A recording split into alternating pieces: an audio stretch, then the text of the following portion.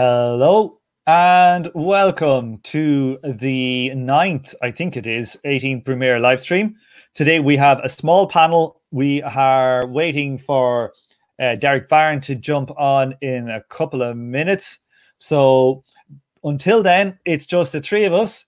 We have our Return of the Mac part 2, maybe even part 3. Amog, how's it going?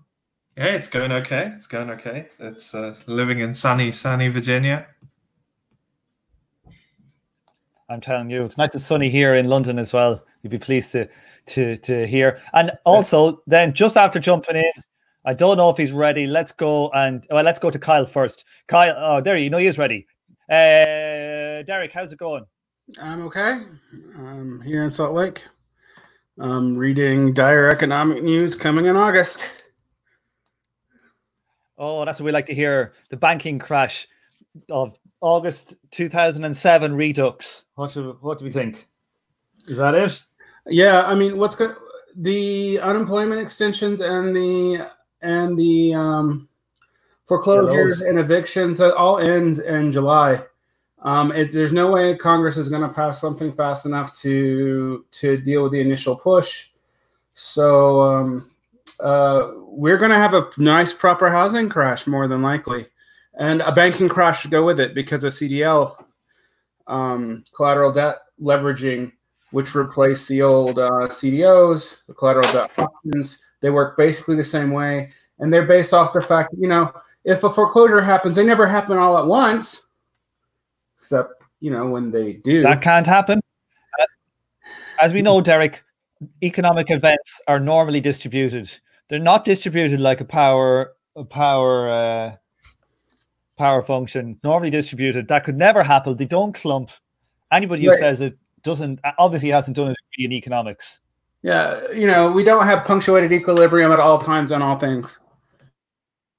No, we have gradual evolutionary theory of all things and all time. Right, and finally, let's go over all the way to Botswana on holidays. Kyle, how's it going down there?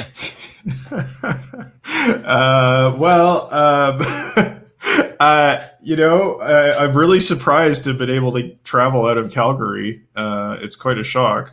But I do hear their state of emergency is lifted over there. So that's good. Yeah, I'm kind of wondering if we should be reading the Civil War in France instead of the Brumaire right now because of this whole Chaz situation in Seattle. But let's see what we get. I think as well, like whoever decided to call it Chaz, it's a terrible name.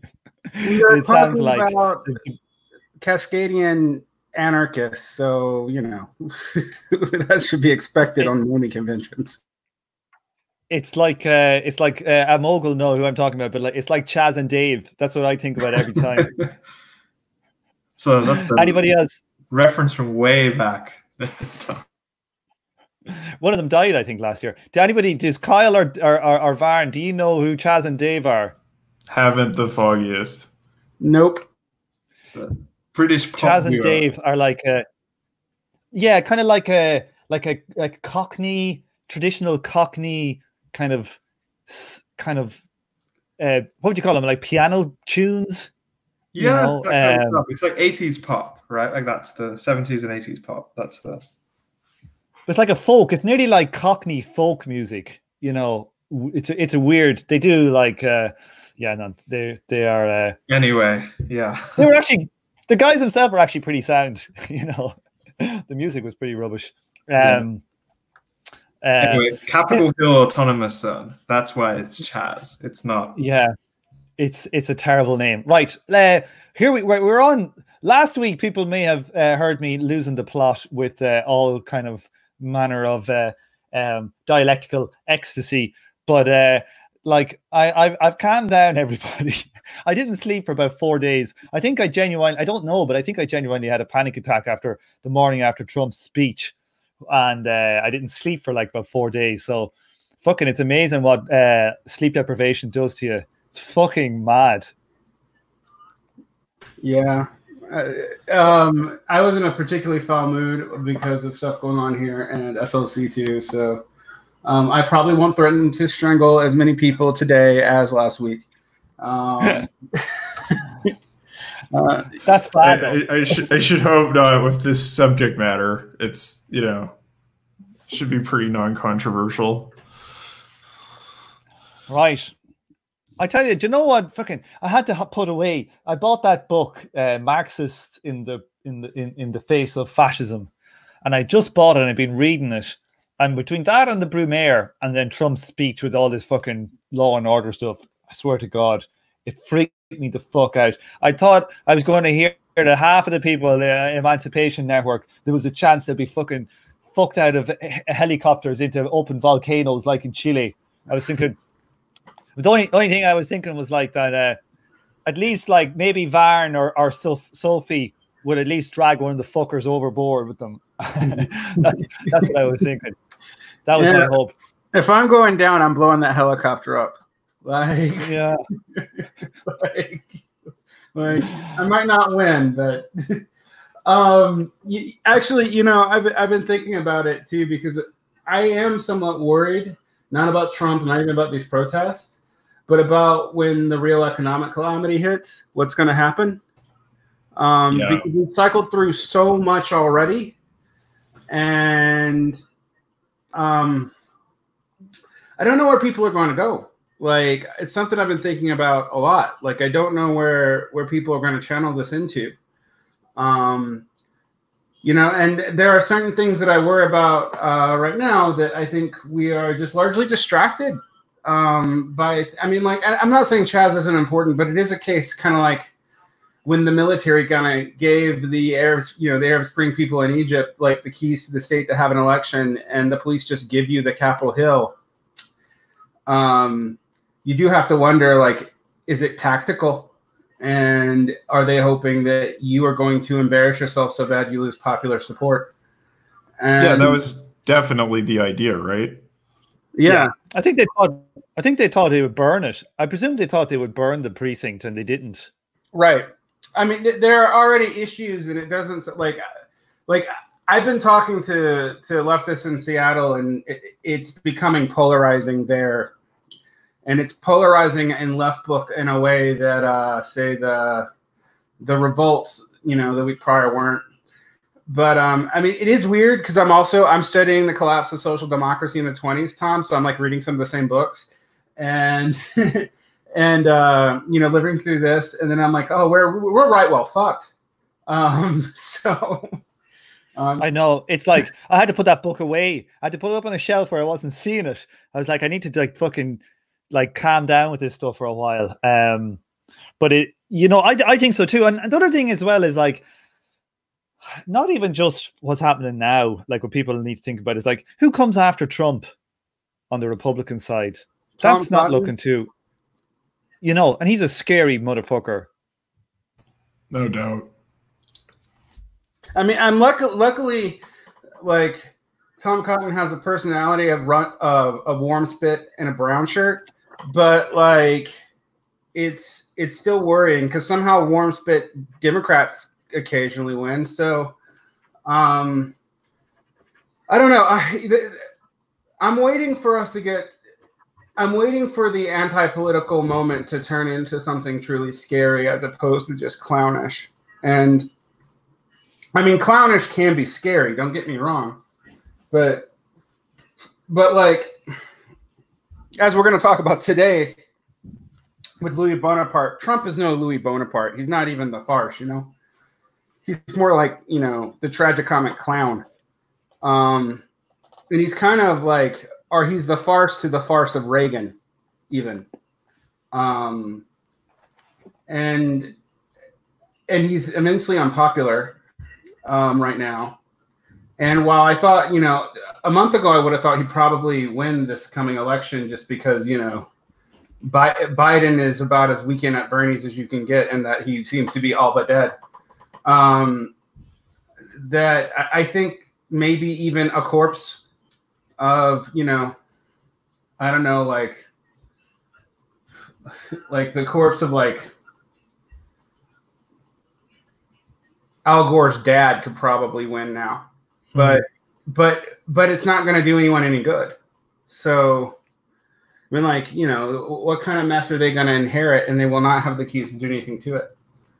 And to be fair, that's not Trump's fault either. That's you know, the last 40 years of the American Republic. So. Yeah. Okay. So let's get going here and jump into this, and let's not dwell on this current shit show that we have. So this chapter here is titled on Marxist.org. They call it what do they call it? Napoleon versus. Let me see here. What do they call it? National Assembly versus Bonaparte. So this is going to talk about how Bonaparte basically split up the Party of Order, took control, and basically dominated the parliament from his presidential palace.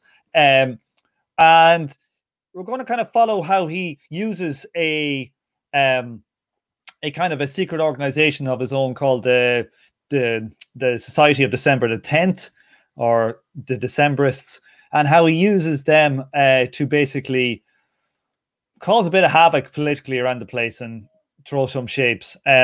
Okay, so after okay, so let me just see here. Once the Parliament voted to get rid of the universal suffrage, Bonaparte basically came to them and said, "Hey, that's not fair. Now you got rid of a load of my votes. I want like 1 franc for every person whose vote is lost."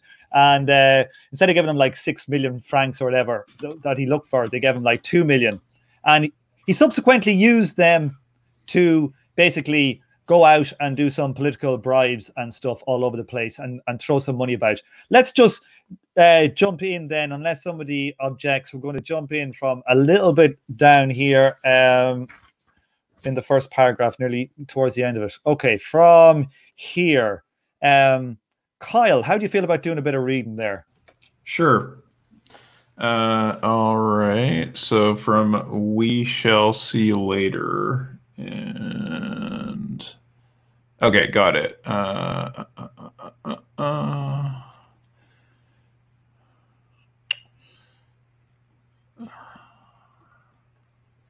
Whew. Sorry. Okay, just a sec.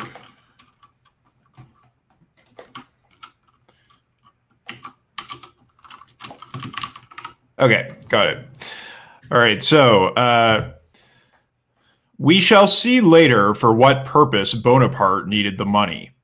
After this vexatious aftermath, which followed on the heels of the abolition of universal suffrage, and in which Bonaparte exchanged his humble attitude during the crisis of March and April for challenging imprudence to the usurpatory Parliament, the National Assembly adjourned for 3 months from August 11th to November 11th. In its place, it left behind a permanent commission of 28 members, which contained no Bonapartists, but did contain some moderate Republicans. The Permanent Commission of 1849 had included only ordermen and Bonapartists, but at that time the Party of Order declared itself permanently against the revolution. This time, the Parliamentary Republic declared itself permanently against the president. After the law of May 31, this was the only rival that still confronted the Party of Order. When the National Assembly met once more in November 1850, it seemed that instead of the petty skirmishes it had hitherto had with the president, a great and ruthless struggle, a life and death struggle between the two powers, had become inevitable.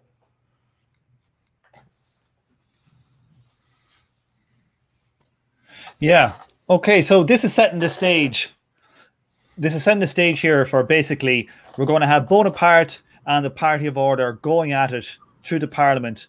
Let's keep going and have a look at this the Society of December the 10th. Okay, should I just continue reading, or let's go from this bit here if you see me, because okay, there's a lot of the Society. Yeah. All right. Let me go on and see if I can, because it's a big long one. Oh, yeah. Can you read it on my screen, or you got your own book, I presume? Oh, sorry. I've got it on my screen because it's easier for me to navigate. It's this society, right? All right. Dates. Okay. Yep, got it. And to the end of the paragraph? Yeah, okay. This society dates from the year 1849. On the pretext of founding a benevolent society, the lumpen proletariat of Paris had been organized into secret sections, each section led by Bonapartist agents, with a Bonapartist general at the head of the whole. Alongside decay loué with dubious means of subsistence and of dubious origin, alongside ruined and adventurous offshoots of the bourgeoisie, were vagabonds, discharged soldiers, discharged jailbirds, escaped galley slaves, swindlers, mountebanks, lazzaroni, pickpockets, tricksters, gamblers, macquereaux, brothel keepers, porters, literati, organ grinders, rag pickers, knife grinders, tinkers, beggars. In short, the whole indefinite, disintegrated mass thrown hither and thither, which the French call la bohème. From this kindred element, Bonaparte formed the core of the Society of December 10th, a benevolent society insofar as, like Bonaparte, all its members felt the need of benefiting themselves at the expense of the laboring nation. This Bonaparte, who constitutes himself chief of the lumpen proletariat, who here alone rediscovers in mass form the interests which he personally pursues, who recognizes in this scum, awful refuse of all classes the only class upon which he can base himself unconditionally, is the real Bonaparte, the Bonaparte sans phrase, an old crafty loué. He conceives the historical life of the nations and their performances of state as comedy in the most vulgar sense, as a masquerade in which the grand costumes, words, and postures merely serve to mask the pettiest knavery. Thus, his expedition to Strasbourg, where the trained Swift's vulture played the part of the Napoleonic eagle. For his irruption into Boulogne, he put some London lackeys into French uniforms. They represent the army. In his Society of December 10, he assembles 10,000 rascals who are to play the part of the people as Nick Bottom, the character from Midsummer Night's Dream, that of the lion. At a moment when the bourgeoisie itself played the most complete comedy, but in the most serious manner in the world, without infringing any of the pedantic conditions of the French dramatic etiquette, and was itself half deceived, half convinced of the solemnity of its own performance of state, the adventurer, who took the comedy as plain comedy, was bound to win. Only when he has eliminated his solemn opponent, when he himself now takes his imperial role seriously, and under the Napoleonic mask imagines he is the real Napoleon, does he become the victim of his own conception of the world, the serious buffoon who no longer takes world history for comedy, but his comedy for world history. What the National Atelier were for the socialist workers, what the Garde Mobile were for the bourgeois republicans, the Society of December 10th was for Bonaparte the party fighting force peculiar to him. On his journeys, the detachments of this society packing the railways had to improvise a public for him, stage popular enthusiasm, roar "Vive l'Empereur!" insult and trash Republicans under police protection, of course. On his return journeys to Paris, they had to form the advance guard, forestall counter-demonstrations, or disperse them. The Society of December the 10th belonged to him. It was his work, his very own idea. Whatever else he appropriates is put into his hands by the force of circumstances. Whatever else he does, the circumstances do for him, or he is content to copy from the deeds of others. But Bonaparte, with official phrases about order, religion, family, and property in public, before the citizens, and with the secret society of the Schufterless and Spielbergs, the society of disorder, prostitution, and theft behind him, that is Bonaparte himself as the original author, and the history of the Society of December 10th is his own history. Okay, just a note of order, the Schufterles and the Spielbergs were from a Schiller's drama called The Robbers, who pillaged and murdered without impediment or scruples. Okay, right. December 10th, the Society of the December 10th. What are these now? Right. What are we going to say about them? Like, looking at today's politics, are they? Could we see like elements of the Society of December 10th in like Tea Party and these type of no, you can astroturfed or sort of, but no. I mean, I don't think so. Like, honestly, leftists have tried to pick these. Explain people up why. Because these aren't petite bourgeois. These are people who are desperate, and their desperation makes them reliant on the state. And ever since Mao did his brainwashing, so you're saying that ever since Mao did his brainwashing campaigns against the quote-unquote neutral classes in China, it has been assumed that the lumpen proletariat, which is the desperate and the dispossessed, would be the organ of at least an ally in the revolution. And so, frankly, whenever we see mass movements on the left lately, it's been of students plus these kinds of people who you would call déclassés. Marx has very little time for this, and this is why he's not talking about petite bourgeois here. Like, he's talking about people whose primary things are criminal enterprise, grifting, being, having nothing to do outside of the army, people who he's talking about, like, massively structurally sustained unemployed who have picked up other things to survive, and those other things are all parasitic. And I think a lot of us, like, so you're saying that. Mm-hmm. Sorry, I don't know if there's a time delay from mine, so sorry if it's if I'm butting in. But so you're saying that the things like the Tea Party and such kind of astroturfed organizations tend to be more petty bourgeois than what Marx is saying is the makeup here. You see people like this who turn into sort of managers of organizations like Tea Party, like the astroturfers, but the membership is petty bourgeois. Mm-hmm. Yeah, I would agree with that. The membership is like small businesses. It's not like you're not turning to the mafia or to street gangs to form the society.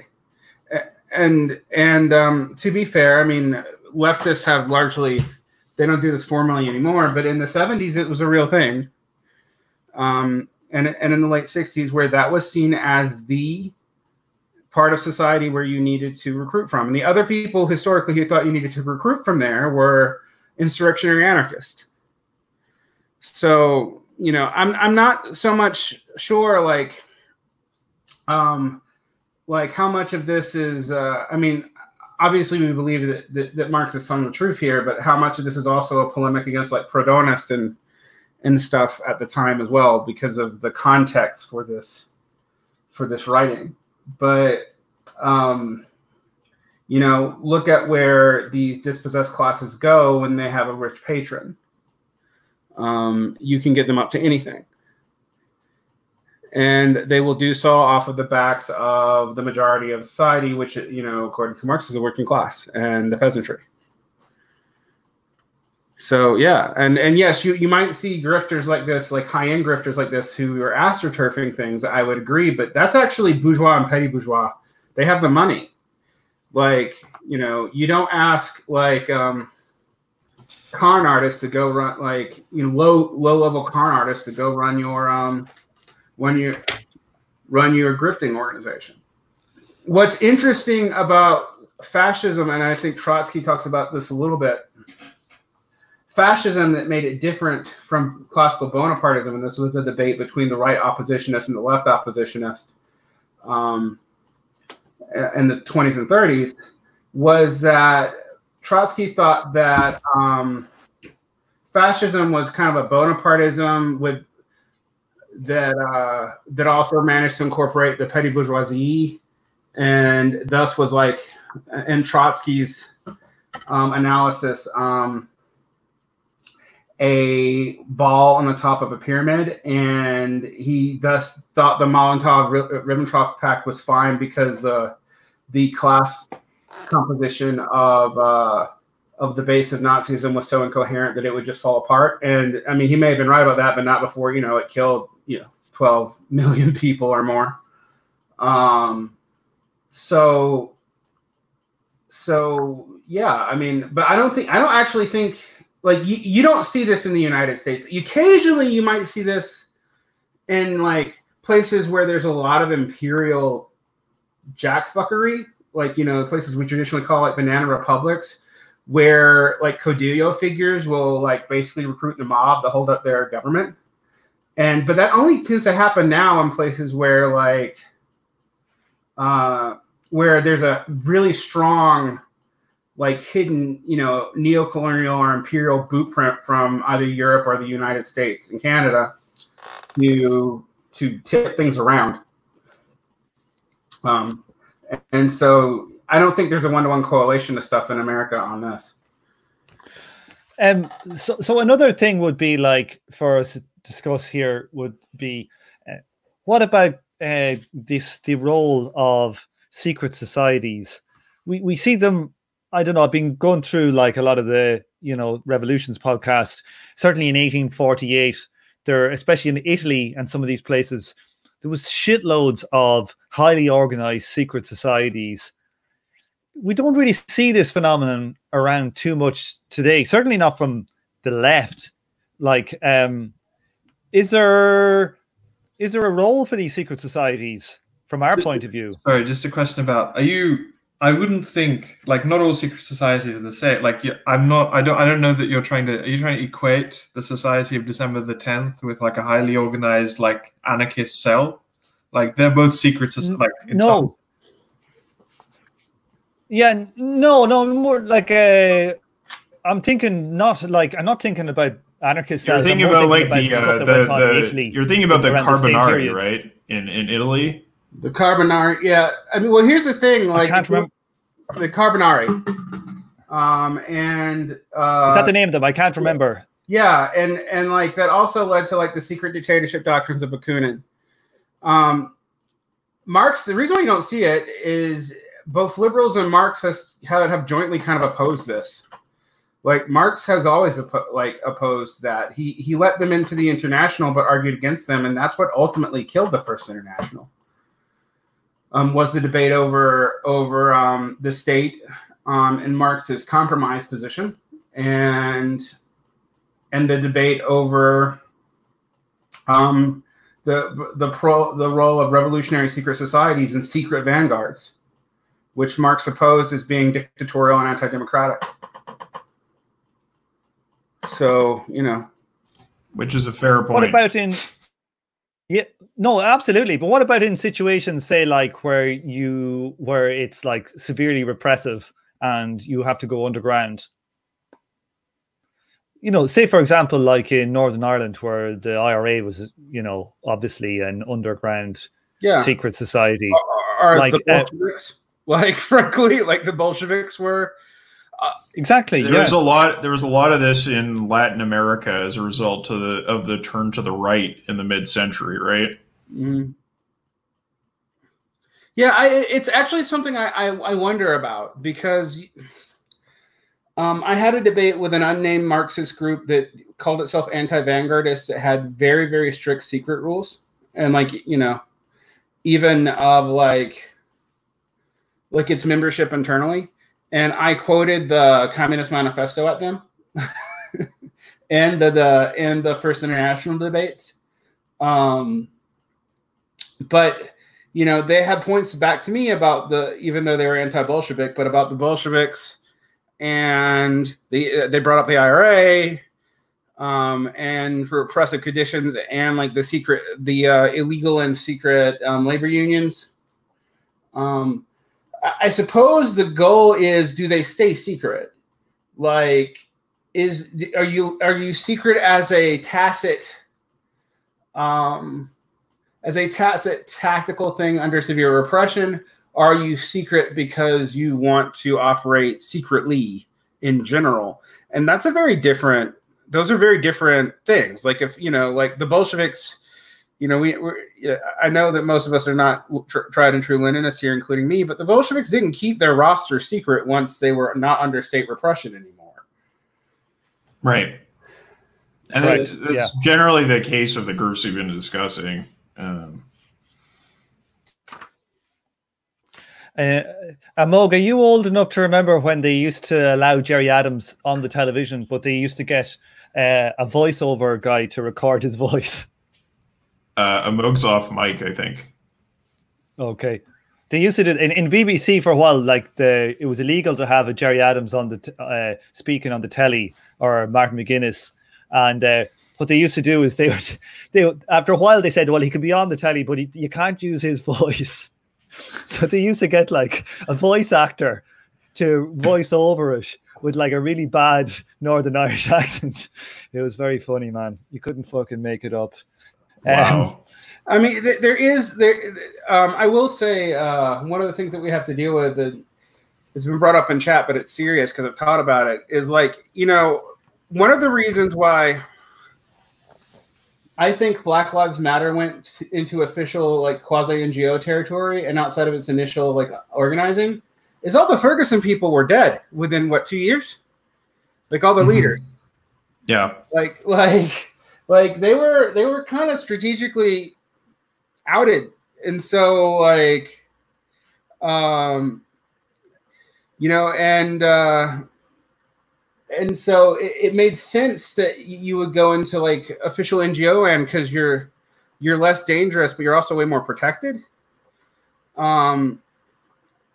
It's hard to say what you know, how the secret societies would work, but again, like I think the argument is that like the reason why the Bonapartists were doing this was not from political repression. It was because like they didn't want you to know what you were doing. And they didn't want to know who was doing it. Like, I mean, it's a secret society in the way that like conspiracy theorists would accuse the U.S. government of like, you know, of having the CIA cooperate with the mob to kill JFK. Like, it's like that. Right. That's quite a mainstream American opinion, though, isn't it? Is that not like probably the majority of Americans think something like that is true? The majority of Americans believe in some sort of JFK conspiracy, including myself until I was, you know, a little older. I kind of actually still believe in one, but it's one of incompetence. But you can talk about that another day. My theory is in actually responding to the shot by that they killed him. They shot him 3 times in the head. Yeah, that the Secret Service accidentally shot him in the head. I like that one. I like that one, Derek. That's like that actually to me that explains the most. But my theory was that he was chewing some of that, you know, like popping corn, and it was way too strong and it exploded his head. But that's, again, you know, that's not a mainstream one, I must admit. You know, so it's hard to know. You know, man, this is eerie though to me, because one of the things I think Marx is doing here is, I think Marx is actually having a backdoor argument with other leftists with this section.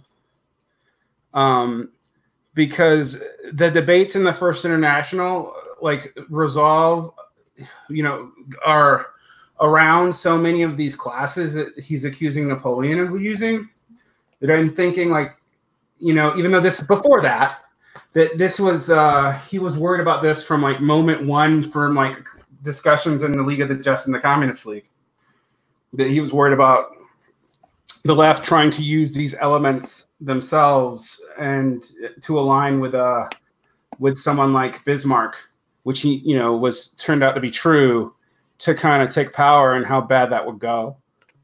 There was a comment in chat that the CIA used the mafia to control Italy. I should also add that the current ruling party in Japan, the long-time ruling party, the LDP, was partially formed out of Japanese organized crime. It was a sort of coalition that was set up by the Americans between organized criminals and sort of rump conservatives who were left over from the pre-war period. So, yeah, it was a kind of a standard practice in that imperial way that I think you were describing, Derek. Yeah, I mean, I was also thinking of the Pre's in Mexico as the Pre moved, it drifted whiteward over time from its socialist origins. The Party Revolution de Institucional of Mexico. It also did that thing where it would kind of cut deals with cartel leaders and stuff like that. And like cartel leaders from Pablo Escobar on have done a good job of doing the Robin Hood thing. And I'm sure, you know, because American intelligence money is always everywhere. like it's one of those things where I never think of the CIA as particularly competent. But when you do like, oh, this person's backed by the CIA, you're like, well, that's because the CIA seems to give money to everybody.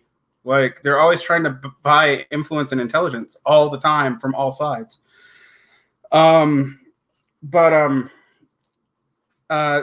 yeah, that doesn't surprise me at all. I would be interested to know the meta context for this, though. Like, what specific debates that Marx is referring to that he's not mentioning directly in this, like, you know, in this kind of post-mortem that he's doing here?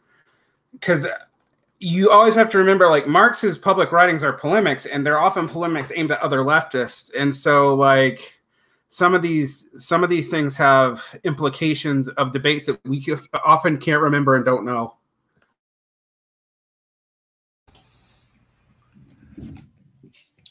Okay, fair enough. I'm going to give it a go at the next little section here. I'll give it a read. Okay, if everybody's happy to move on.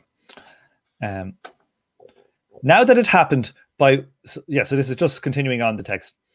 Now that it happened by way of exception that people's representatives belonging to the Party of Order came under the cudgels of the Decembrists. Sorry, now it had happened by way of exception that people's representatives belonging to the Party of Order came under the cudgels of the Decembrists. Still more, Jan, the police commissioner assigned to the National Assembly and charged with watching over its safety, acting on the deposition of a certain Allais, advised the Permanent Commission that a section of the Decembrists had decided to assassinate General Changarnier and Dupin, the president of the National Assembly, and had already designated the individuals who were to perpetrate the deed. One comprehends the terror of Monsieur Dupin. A parliamentary inquiry into the Society of December the 10th, that is, the profanation of the Bonapartist secret world, seemed inevitable. Just before the meeting of the National Assembly, Bonaparte providently disbanded his society, naturally only on paper, for in a detailed memoir at the end of 1851, police prefect Carlier still sought in vain to move him to really break up the Decembrists. The Society of December the 10th was to remain the private army of Bonaparte until he succeeded in transforming the public army into a Society of December the 10th. Bonaparte had made the first attempt at this shortly after the adjournment of the National Assembly, and precisely with the money just wrested from it. As a fatalist, he lived in the conviction that there are certain higher powers which man, and the soldier in particular, cannot withstand. Among these powers, he counts first and foremost cigars and champagne, cold poultry and garlic sausage. Accordingly, to begin with, he treats officers and non-commissioned officers in his Élysée apartments to cigars and champagne, cold poultry and garlic sausage.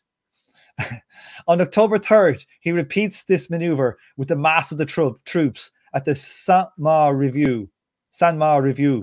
And on October the 10th, the same maneuver on a still larger scale at the Satory Army Parade. The uncle remembered the campaigns of Alexandria in Asia, the nephew the triumphal marches of Bacchus in the same land. Alexander was a demigod, to be sure, but Bacchus was a god, and moreover, the tutelary deity of the Society of December 10th. You might just want to reread the start of the sentence with Alexander. Okay. The uncle remembered the campaigns of Alexander. Oh, I got it wrong. Good. The uncle... The uncle remembered the campaigns of Alexander in Asia. The nephew, the triumphal marches of Bacchus in the same land. Alexander was a demigod, to be sure, but Bacchus was a god, and moreover, the tutelary deity of the Society of December the 10th. Bacchus is also my personal deity, but that's just, we know you follow the Roman traditions. He's like, cold poultry doesn't seem that good a bribe nowadays, does it? Like, here's some cold chicken, lads. Have you ever watched Survivor, Tom? You know, when they get that congratulatory victory food, it's always cold, like cold spaghetti, cold meat. You know what? If I'm right about the stock market, we might all be liking cold chicken pretty well. Yeah. You know what? I'm actually laughing at all the food references because I'm reading War Minister Hotpool. How do you say that, Kyle? Hotpool. And I read it as hot pot. Hot pot. General hot pot. General hot pot and the cold poultry. Yeah. Yeah. What do you guys? What's interesting to me about this is, like, this does seem like the kind of shenanigans.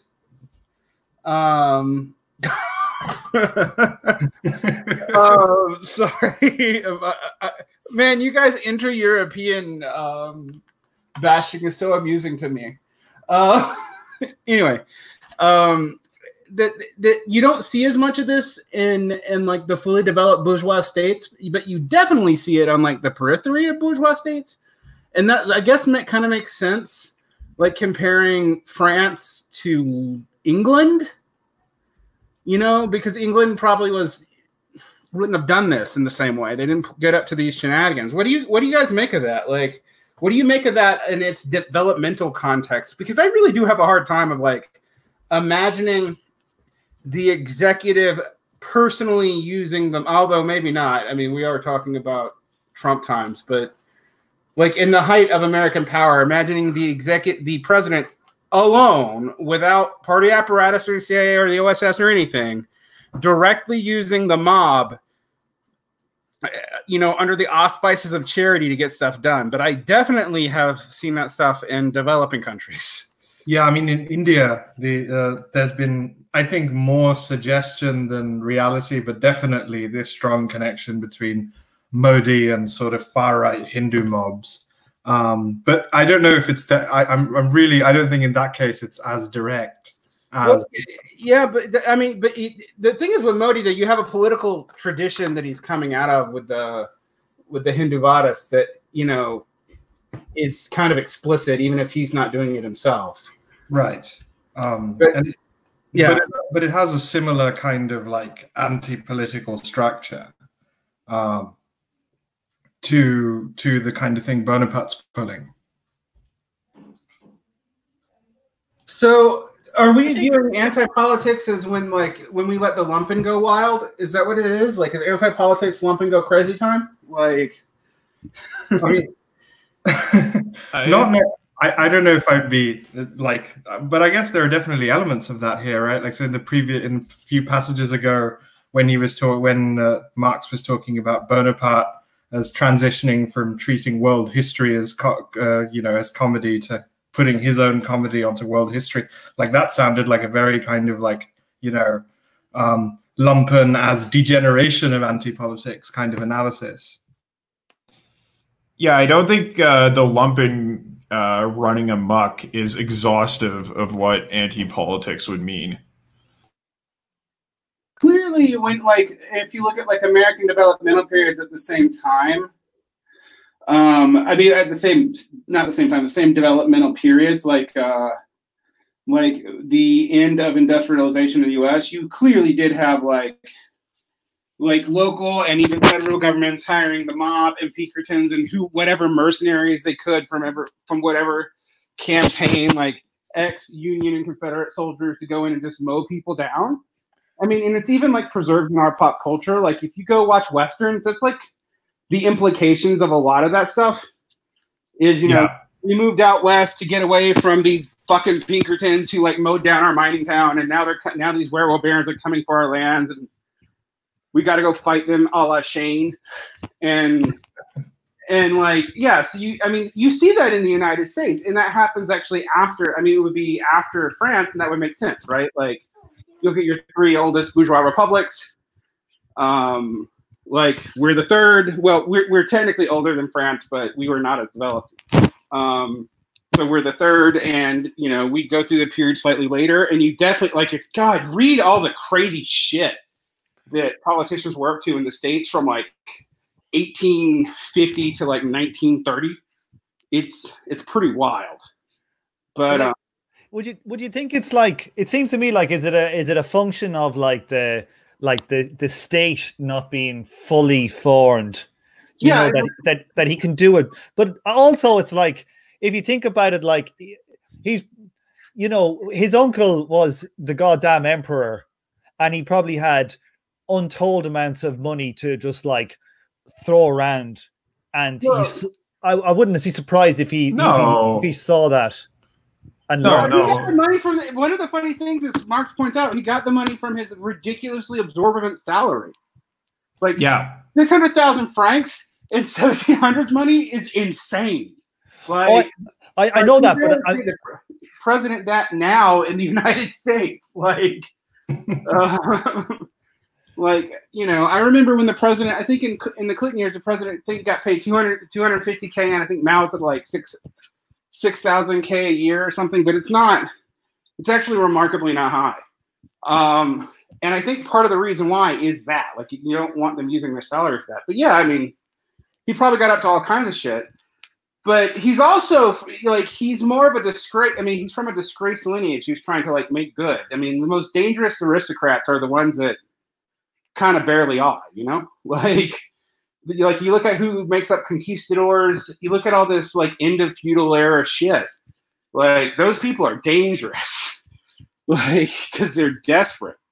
And so, yeah, but, you know, I'm also trying to be a good Marxist and look at the, like, economic development. It's not just that the state's weak. It's that you still have, like, you have a lot more auxiliary classes in these early stages of bourgeois development. And, like, one of the funny things is, you know, you were reading that list of people that are in that coalition, and you like a knife grinder. What's wrong with being a knife grinder? Well, when I was in Egypt, like, in 2015, 2016, 2017, there were knife grinders everywhere. They were beggars. And apparently they were used, like, a lot of the locals would accuse them of, like, being spies for the government because they were cheap. Like, I don't doubt it. Like, you know, you meet this knife grinder and this kid, and, like, you know, and they're standing in the road. Everybody just kind of ignores them, and, you know, it's not hard to cheapen them, to pay them off a little bit, and, you know, and also, you know, I don't want to lead them in the stereotypes, but it is a society that to survive, people actually kind of have to pay bribes because official salaries are so low you can't survive off them. So, like. So, I mean, I also think that's probably true in France at the time. Like, so, you know, given that how many republics have we gone through by this point? Like, it's the fourth. Yeah. That normally doesn't breed a stable currency, for example. So, I'm not surprised, but I would actually have to do, like, an economic history of France in the 17th and 18th century to speak more, you know, authoritatively on this. I think as well, like, if you, like, you know, just doing a capital reading group, you know, and you're going through all the madness that's going on in the sorry, the 1800s in England, where suddenly like the sewing machine comes in, bang, everybody doing their handicrafts at home are all screwed. And I can imagine the same kind of creation of a mass unemployed base is happening at the same time in France, not to the same extent, but it will happen under Bonaparte, but it really hasn't kicked off yet in France at this point. I mean, this is the puzzle, right? Like, so many people talk about French industrialization is much, much slower than British industrialization, German industrialization. Yeah, it's something that only begins in the Second Empire, really. Was the German one not also slower? No, the German was fast but the reason for that is properly given by materialist liberal historians is that Germany didn't have enough of an empire to do shit with, and so had to be more efficient to compete.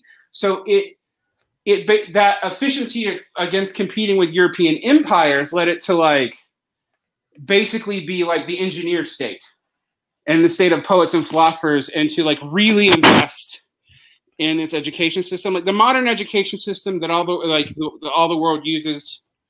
I mean, and France was still using this education system until the fucking 60s. Was basically a medieval clerical, universities and schooling systems, and like the Prussians were like, nah, man, we got to modernize this shit. Like, and that's what the German and American school systems are founded on, and the UK's too, to some degree, actually. Those reforms, like the grade levels, the end of the 1-1 schoolhouse, the testing regimes, those all come out of like Prussian efficiency moves to try to outcompete the British. Well, I'm telling you, I did a maths degree in the 90s in Ireland, and it was like fucking Jesuits. They used to get us to learn theorem and proof off by heart. So you would have maybe in a course, you might have 80 theorems and proofs, and what your exam would literally be go in and just like state this theorem, prove it, and you'd have to know about 80 theorems. And it's just like they never ask you to do any math. It was just like rote learning. Fucking incredible. That's pretty amazing, but not surprising because Ireland's pretty.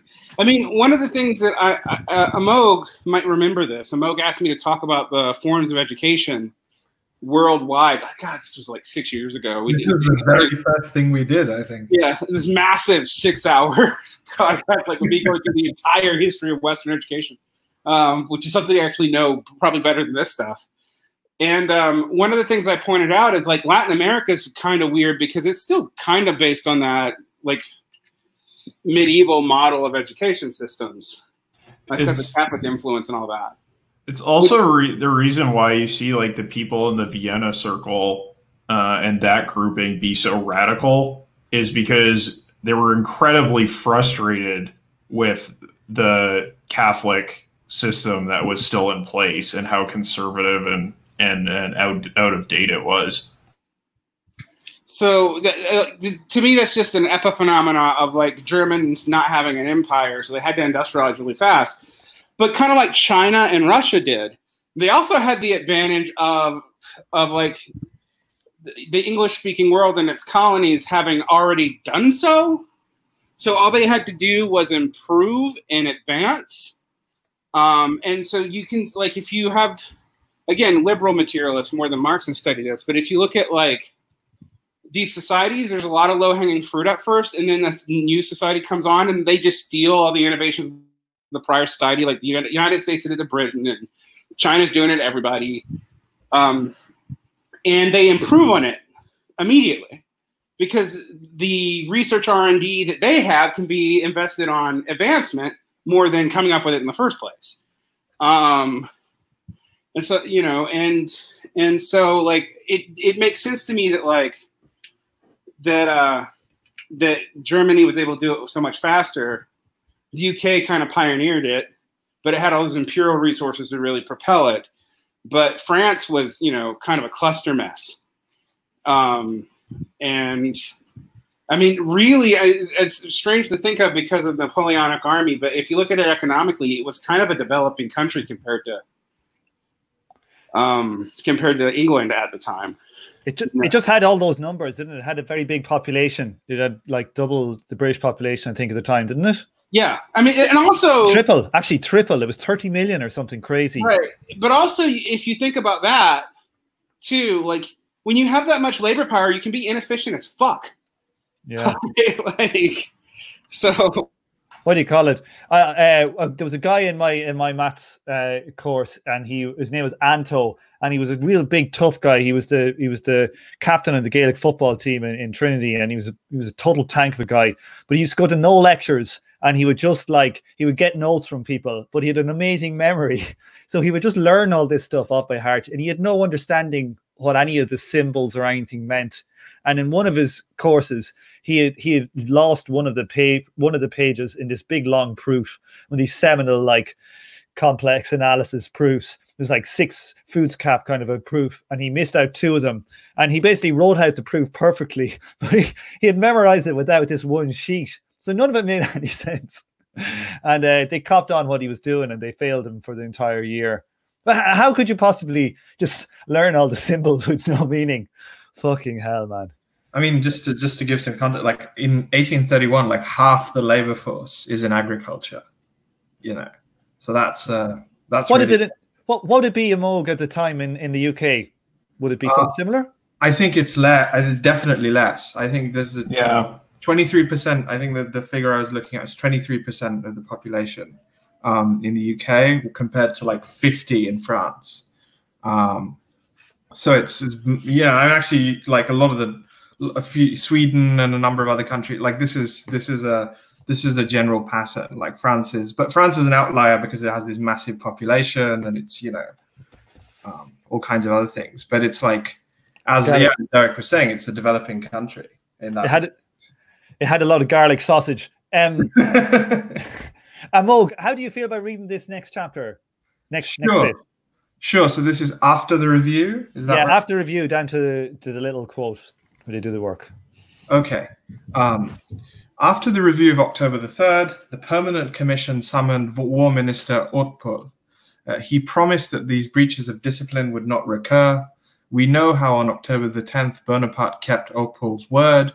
As Commander-in-Chief of the Paris Army, Changarnier had commanded at both reviews, at once a member of the Permanent Commission, Chief of the National Guard, the, quote, savior, unquote, of January 29th and June 13th, the bulwark of society, the candidate of the Party of Order for presidential honors, the suspected monk of 2 monarchies. He had hitherto never acknowledged himself as the subordinate of the war minister, had always openly derided the Republican Constitution, and had pursued Bonaparte with an ambiguous lordly protection. Now he was consumed with zeal for discipline against the war minister and for the constitution against Bonaparte. While on October the 10th, a section of the cavalry raised the shout, "Vive Napoleon, vive les saucissons, hurrah for Napoleon, hurrah for the sausages," Changarnier arranged that at least the infantry marching past the command of his friend Neumayer should preserve an icy silence. As a punishment, the war minister relieved General Neumayer of his post in Paris at Bonaparte's instigation, on the pretext of appointing him commanding general of the 14th and 15th divisions. Neumayer refused this exchange of posts and so had to resign. Changarnier, for his part, published an order of the day on November the 2nd, in which he forbade the troops to indulge in political outcries or demonstrations of any kind, while under arms. The Élysée newspapers attacked Changarnier. The papers of the Party of Order attacked Bonaparte. The Permanent Commission held repeated secret sessions in which it was repeatedly proposed to declare the country in danger. The army seemed divided into 2 hostile camps with 2 hostile general staffs, one in the Élysée, where Bonaparte resided, the other in the Tuileries, the quarters of Changarnier. It seemed that only the meeting of the National Assembly was needed to give the signal for battle. The French public judged this friction between Bonaparte and Changarnier like the English journalist who characterized it in these words: "The political housemaids of France are sweeping away the glowing lava of the revolution with old brooms and wrangle with one another while they do their work." I find this paragraph a little bit eerie at the moment to what's going on in America. What do people think? Yeah, we were talking about those army splits, weren't we? Except you get the sense that there's in some ways less gridlock, but I'll leave it to other people to judge. I think basically, if Trump had been smarter with the military, the way he had people address him with the judiciary, because Trump took other people's orders and the judiciary and stacked it appropriately. I mean, appropriately for him and his conservative allies and the American Heritage, the Heritage Foundation, and etc.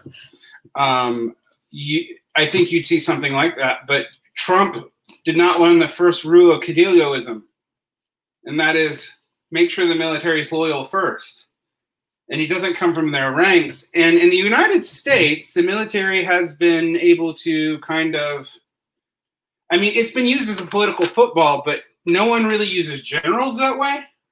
And attempts to do so after Eisenhower have largely failed. I've talked about James Burnham before, but that's one of the predictions he makes where he's utterly wrong. Where he predicts that like we'd have Bonapartist tendencies with generals in the U.S. becoming presidents, and that exposes the apparatus to public scrutiny too much. But it is interesting how it's pretty clear that like Trump did it sound like he kind of wanted to attempt something like this, but had no idea like where to get his generals from. All he could really do is play with the civilian oversight of the military, not the military itself.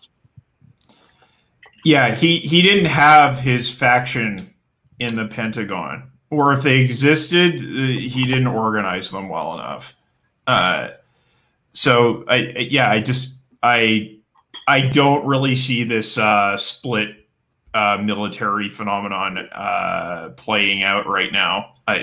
There's no clear spokesperson for the Trumpist side. But what I will say is he overestimated the civilian apparatus of the military. So like he thought like by having blowhards like Pompeo and formerly having like people like John Kelly on chiefs of staff, he'd have some of these people on his side. But Kelly was on the side of the military clearly. Like that's It seems nearly like it was a battle he never kind of expected to have. You know, that this thing just blew up in his face and then he just went, oh, I'm the man in charge. I can boss people around without knowing, like not even thinking about the politics of the army. Well, being a tin-pot real estate man does not prepare you to be a tin-pot dictator, Tom. Like those are different skill sets. They're different tin pots. You need to No. They're exactly the same, Derek. Exactly the same. Any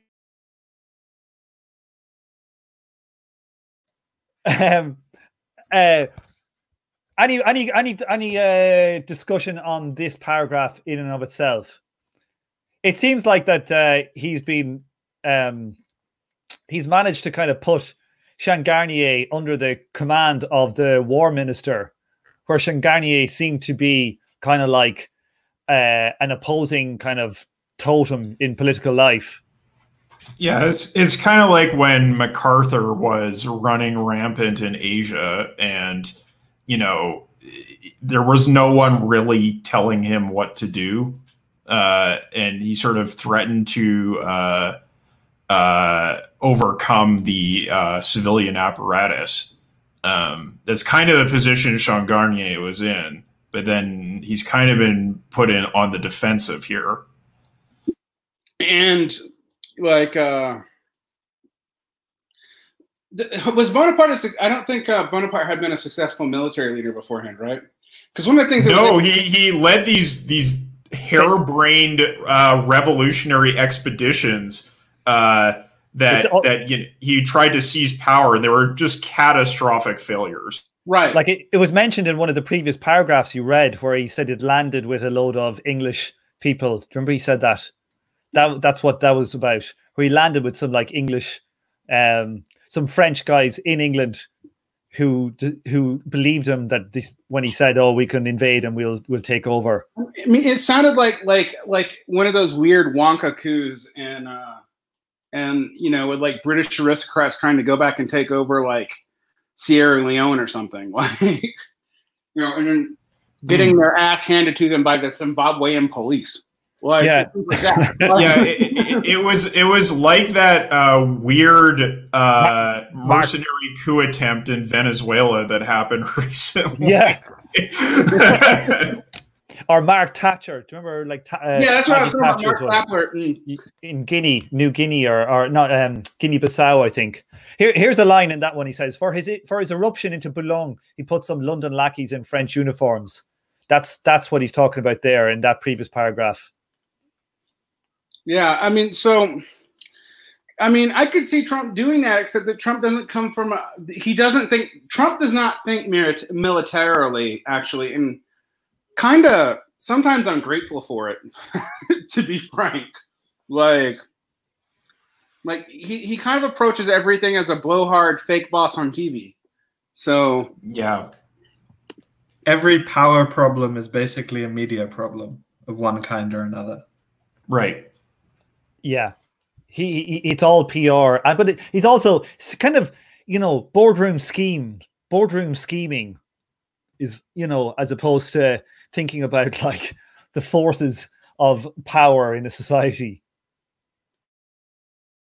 Right, which you know, which is why I think our party of order hates him so much, but still. Like if Trump had ever been a CEO of a large production company that had to deal with established unions, he would be a different kettle of fish altogether. Yeah, or if he came from like Lockheed Martin, he'd be a different kettle. I mean, like if you think about, like, it's not that, for example, like the Bush administration was less corporate. They just came out of the corporate sectors adjacent to geopolitical conflict, like Halliburton. Yeah. I mean, there's also, like, if you think about all of Trump's like shitty deals and the way he, you know, it's all of the stuff was it's all a lot of legalistic stuff, you know, trying to get tenants evicted and trying to, you know, it's all kind of rentier. It's none of this. It's certainly not industrial conflict, and it's certainly not, you know, as people were saying, it's certainly not like mobilizing a force of any kind. It's all kind of either media fuckery or kind of, you know, landlord fuckery. Yeah, media fuckery, IP fuckery are basic landlordism, which totally makes sense, right? That's what he did. I mean, he was also bad at it. So, yeah, his success came when he actually like got into showbiz, and I guess that's the intuition he's followed. So, I mean, it's interesting to think about like what Bonapartism looks like at different stages of the economy, since we are kind of in the United States is clearly more in a rentier economy. But also, like, it means that, frankly, if you take that view, it makes our Bonapartes even more farcical, because they can't even control the military. Like, you know, like, that's the one thing Bonapartists are supposed to do. I mean, if you like, yeah, no, it's not clear they can really control anything except the sort of media space in which, you know, elections and elite discourse takes place. Yeah, and I think that's true for both in England as well. I think it shows that our political class, it's like they're operating purely on political logic. You know, they don't have any competency or any of these things. You see again and again here with the COVID response, both in the UK and in America, it's like they just operate on this day-to-day political ideas, nothing to do with competency or anything. It's staggering. You mean when you say political, you mean like keeping poll numbers up and that playing to the base, that kind of thing? Yeah, like a PR logic. You know, like it's like they're all being run by marketing agencies. I mean, that's how the economic deliberation takes place as well, right? Like, so you know, it's like in the Tory party, it's like, you know, there's rural interests who make a big scene, and, you know, some Tory ministers get annoyed and that gets input into the trade deal, or, you know, there are some other members of the base that make noise and the government has to do something to pacify them. It's all this kind of whack-a-mole media exercise, even at the level of policy. It's enough to make me kind of believe in left-com degeneration theory. I know that. Like, Well, it's like, have you seen Avenue 5, the new show with Hugh Laurie in it? No. No. Well, he like plays the captain of this starship, and he's hired on because the person who is actually supposed to run the ship doesn't have any charisma. So he hires an actor to play the captain who has actually no abilities in captaincy except for PR. And then they get into a serious crisis, and the person who is supposed to run the ship is dead, and the actor is left in charge. And that very much feels like where we are with like American and British politics right now. Is this like a... Does he prove to be surprisingly good in kicking the can down the road? No, it's just an ongoing disaster. Well, you know what's funny about that to me though? This trend in American politics is not new. It's just gotten like farcical. And what I mean by that is like Reagan. But at least Reagan did have a stint in government, you know, before becoming the actor president. Like there was at least a tacit, I mean, again, this is the first tragedy of this farce thing. There was at least a tacit, like, I have to learn these skills. I'm going to run for governor of California. You know, I was part of and then against the actors union. You know, I've done political things before. You know, whereas in the case of Trump's sojourn into politics has just been PR and donations until basically 2010. Really? Let's not forget his wrestling. He was very good at the wrestling. But it tells you how much. Yeah, I mean, like the truth to the anti-political discourse. But the thing, you know, that my complaint about the anti-political discourse has always been is it ignores the economic realities of the situation. And one of the things that we have to look at in the United States is like the development God, it's funny because Tyler Cohen sounds like a Marxist when he talks about this, right? You guys know that economist, right? No, like, who's that? Who's that? No. The American libertarian who's like, we're going to have the profit declines because low-hanging fruit is over. There's no easy technological developments to expand commodity production easily. There's not a whole lot of markets to grow into.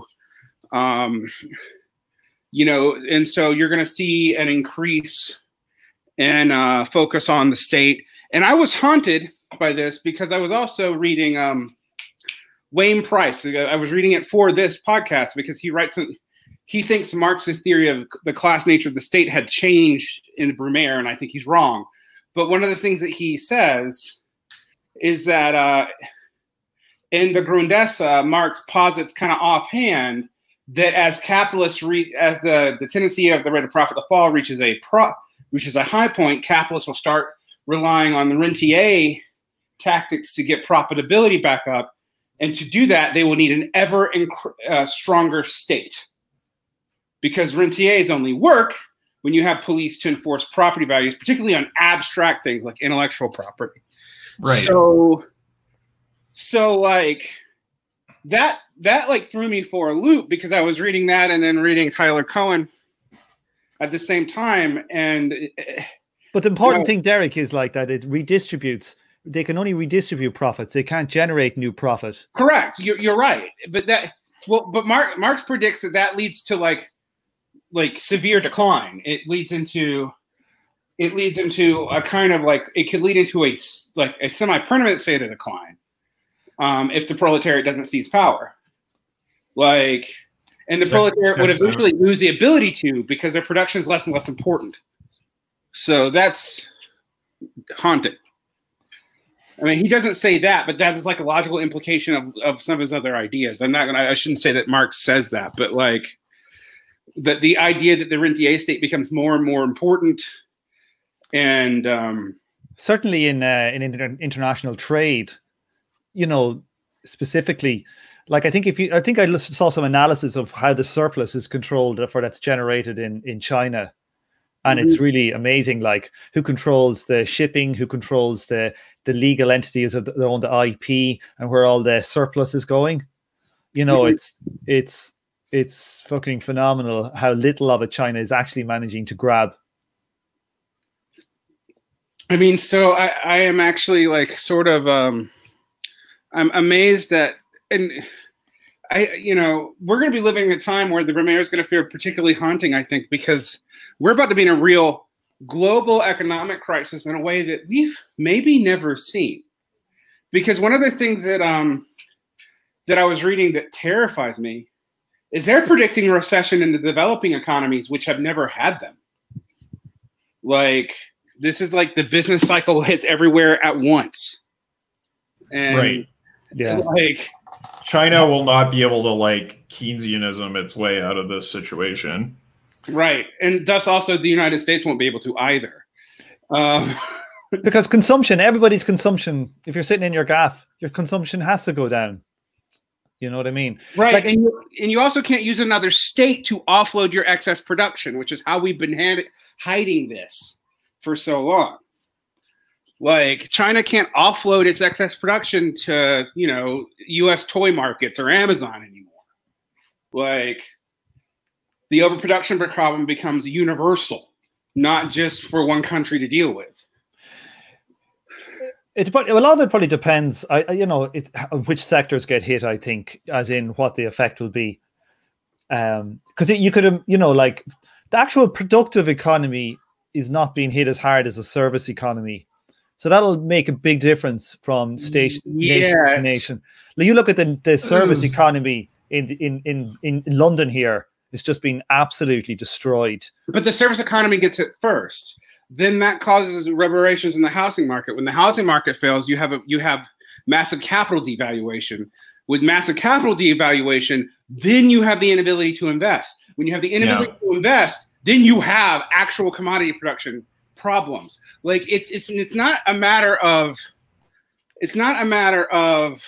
like, one sector can falter, but one sector faltering everywhere will affect every other sector everywhere in a way that almost ensures crisis. I don't really like, and our planners have been shockingly bad at predicting how their own system works. Even like, it's like, so for example, one of the reasons why everybody was predicting a quick recovery was that in April, you saw the largest increase in American household income ever, from negative 2% to 10% higher. But you know why? The $600 addition in unemployment. Yeah, the $1,200 check. It was like the only downward distribution of wealth in like the last 40 years. Right, but it was also right after the biggest upward distribution of wealth ever. Yeah. No, I mean, yeah. Like, it's like an outlier in a trend that is utterly the opposite direction. Right, but that's going to end in July. So they were predicting. I mean, the fucking economic analysis people were being so stupid as to predict the spike. That's ridiculous. The spike. It's completely ridiculous.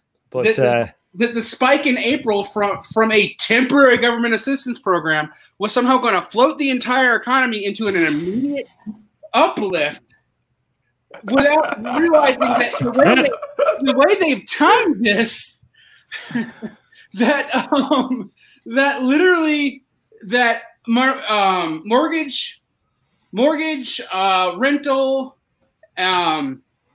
all those protections, the unemployment will all stop way before employment fully returns, and also the eviction protections and all that are going to go flat. And a little bit, this is something I was shocked about, that I was talking about the CDLs earlier. Like, collateralized debt things were re-legalized in the Trump era in a slightly different way. And so, like, that thing that brought the economy down in 2007 is trying to explode in September. But it's worse though, because these are mainly, the big market is in CLOs, which is in corporate debt, and the corporate debt tranches are like the ones that are AAA of them are still fucking corporate debt that can't issue their own bonds. So it's like that stuff is going to go from probably worth AAA ratings to maybe, you know, like in this scenario, like these firms could actually go bust. It could go to like 10 cents on the dollar, you know, certainly the lower end of those tranches and those things. But even the other ones might get screwed beyond belief. Yeah, I mean, and the people are right, by the way, people in the chat are right, that while this is happening, we're not even factoring in the fact that, like, the state level, because unemployment's run state to state, the state level red tape on getting unemployment is still massive in a lot of states. And so like, I think it's like maybe, I've read between only a third or half, depending on who you read, of the claims have even been honored. So like, fuck, man. Like, and so, yeah, when I read this, I'm just thinking like, maybe France and, you know, Louis Napoleon, that normally I think of those times as like some of the worst times to have been a worker. But like, I don't know, like we might be nostalgia for it. We might have nostalgia for them soon. I mean, there's also one thing people haven't figured out is the whole, like, what if everyone was blaming everything on lockdown? And I feel like that was quite a lot of the reasons for optimism, that the thought was when states do their reopening things, people are just going to resume the behavior that they had. Yeah, you know? But that wasn't true in South Korea or in Sweden. Like our Swedish compatriots aren't here, but like they had service sector problems too without the lockdown. Because people don't go out when you fucking has a chance to kill grandmother. Like they just don't. Like, and everywhere, irrational. Even in the UK and the US, like people were taking quarantine measures way before the government ever did anything. Yeah, right. It came from the people in the UK. The government was forced by pretty much political, not like it was by public pressure that they gave into it. Yeah, it was similar here actually. Like if it was a state level public pressure, Trump only started weighing into it. Really, it does depend though on what type of granny you have, though, Derek. That's what you gotta admit that. Well, I mean, I have a story about that, but I'm not going to get into it. I mean, to be completely fair, I think we've all decided that there's something worth sacrificing granny for now, and it's not just the economy, but like it's the communist revolution, baby. But I mean, let's not go there. Yeah, I mean, but when you look at one of the things this Brumaire is bringing up to me though is like what happens in a time of real capitalist chaos when the capitalists can't lead, and so whatever faction can rise up will. And this is what Wayne Price was saying. Wayne Price said that Marx was leaning towards the Lassallean and social democratic view around the Brumaire, that the state was not a truly class organ, or he was at least struggling with it because of the rise of Louis Napoleon and his suppression of the bourgeois elements, and the bourgeois elements' own reversion to prior norms. You know, they basically undid everything they promised. I don't think that's true. Like, I don't think Marx gave up on the class notion of the state, but it is interesting that in these periods of chaos, where the bourgeoisie really don't seem to be in control, or like you don't have the right kind of bourgeoisie for control, right? Like they're PR men, they're salesmen, they're service sector people. They're not people who've had to manage masses of people in that kind of way and produce something and have that kind of. Derek, your mic is breaking up. Oh, sorry. Yeah, but like one thing I would say, Derek, there is like that. Like I do not think like that the bourgeoisie would have support. I'm going to mute you for a second. I don't think the bourgeoisie would have allowed or been as complacent about like a radical leftist if that's what Bonaparte was. You know, it's only that, you know, he was a kind of bit of a schemer, but he wasn't interested in upending the system. That like this idea for whichever is organized, it tracks right. And remember that Bonaparte still has finance behind him at this point. The financiers are behind Bonaparte. Yeah, we're going to get onto that in a while. He gets his financier, is it Fauché, into his cabinet by the end of this chapter. Yeah, can you hear me better now, Tom? Yeah. So one of the things that's interesting to me is finance is not siding with Trump. So they're talking to this. So that's another difference. Like finance. What about the UK? How is Johnson siding with finance? Oh, finance is essentially doesn't mind him. Like they didn't like Brexit. Finance didn't. But once it happened, they kind of got over it fairly quickly. So now they're totally fine with the Tories. Well, I have the feeling that, like in the United States, finance is split between. I mean, they're basically happy with either side as long as they think they can control them, and they effectively can. I mean, look at who they always stock. But that's the sector of our economy that does tends to cozy up to the executive the most is finance. And that's even true for the left-wing economy too. I mean, like not the radical left, but the center left. I mean, like finance kind of likes MMT, I think. Yeah, there's all these, Ray Dalio and all these fuckers coming out with stuff about how government deficit spending is good. And Soros is, a major funder of MMT economics, and obviously comes from finance. Is he? Yeah. He's like got a whole institute that he's funding. It's like one of the few places where you can get funding if you're a heterodox economist. Oh, that's right. It's INET, Institute for New Economic Thinking. Yeah, I think so. Yeah. Yeah. That's right. I forgot about that. Yeah, they are very post-Keynesian friendly. Yeah. If you're heterodox or mostly post-Keynesian, then that's where you're going to get your money. Yeah. Well, all I'm saying is that I had Stephanie Kelton on as a guest way back in I don't know, 2013 or something. If Bernie had got in, I would have had an in with the Treasury Secretary. Lads, the podcast numbers could have been flying. It could have been what drove the communist revolution. Not these wishy-washy protests on the street, but that interview with Stephanie Kelton. Yeah, so leftist grift as revolution returns in the Bernie Bros of the world. Is that what lives on in our heart? Oh yeah, baby, bring it on, bring it on! I'm telling you, the grift has been on show the last couple of weeks. Something wicked. Let's move it on. Will we move on to these? I'll read a couple of these paragraphs. Or Derek, do you want to have a go at these? Can you see them ones? Yeah, I can see them. Wait, which ones are we at? The burger. Meanwhile, Bonaparte. Yeah, down to the Saint Maur and Sartori. Yes, good. There's less French in this.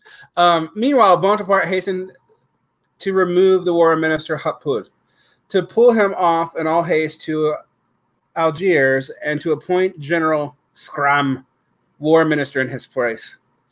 On November 12th, he sent to the National Assembly a message of American prolixity, overloaded with detail, redolent of order, desirous of reconciliation, constitutionally acquiescent, treating of all and sundry, but not of the questions of the questions brûlantes, the burning questions of the moment. As if in passing, he made a remark that according to the express provisions of the Constitution, the president alone could depose the army. The message closed with the following words with great solemnity. Above all things, France demands tranquility, but bound by oath, I shall keep within the narrow limits that has been set for me. As far as I am concerned, elected by the people, owing my power to it alone, I shall bow to its lawfully expressed will. Should you resolve at this session on a revision of the Constitution, a constituent assembly will regulate the position of the executive power. If not, then the people will solemnly pronounce the decision in 1852. But whatever the solutions of the future may be, let us come to an understanding, so that passion, surprise, or violence may never decide the destiny of this great nation. What occupies my attention, above all, is not who will rule France in 1852, but how to employ the time in which remains at my disposal, so that intervening period may pass by without agitation or disturbance. I have opened my heart to you with sincerity. You will have my answer. You will answer my frankness with your trust, my good endeavors with your cooperation, and God will do the rest. The respectable, hypocritically moderate, virtuous, commonplace language of the bourgeoisie reveals its deepest meaning in the mouth of an autocrat of the Society of December 10th, and the picnic hero of Saint Maur and Sartori. Which is funny, right? Because I get the feeling that if Trump talked like this, the Democrats would actually kind of like him. Oh, they'd love him. They'd be like, "Oh, he's presidential." This is hilarious. You know, Marx gets so much mileage out of that sausage. You know, it's amazing. I mean, this is the thing. This is the thing about like appeals to stability in an unstable time, right? It's like, you know, it's crazily hostage to fortune as to like, you know, which force has the ability to actually make that appeal concrete, right? So the Democrats can say all that they want, that, you know, we just want to get back to normal. But the precise point at this moment is that like, we don't know what normal is. And so you know, anyone can make speeches like this. Yeah, and I mean, also, normal isn't very popular at this moment. So, Kyle, we bring back to the 18th Brumaire of Joe Biden. Yeah, Biden is very much speaking in the way that Louis Napoleon is speaking in that passage. You know, Biden would be like, "Listen here, Jack. I once knew a guy called." I don't know, Bull Pimple, and he was a tough guy. Oh man, fucking Joe Biden. Shoot him in the leg, Joe Biden. Okay. So what does it mean here about not have the questions brillantes? That what's he saying that he's ignoring here? Well, he's ignoring the question of like the actual power struggle, right? Like the point about this stuff about tranquility is that it's like passing over the conflict between him and Changarnier and all the stuff that Marx is talking about in the previous passages. Right. If Trump had be like a nice wordy gentleman, would the army have gone on the streets?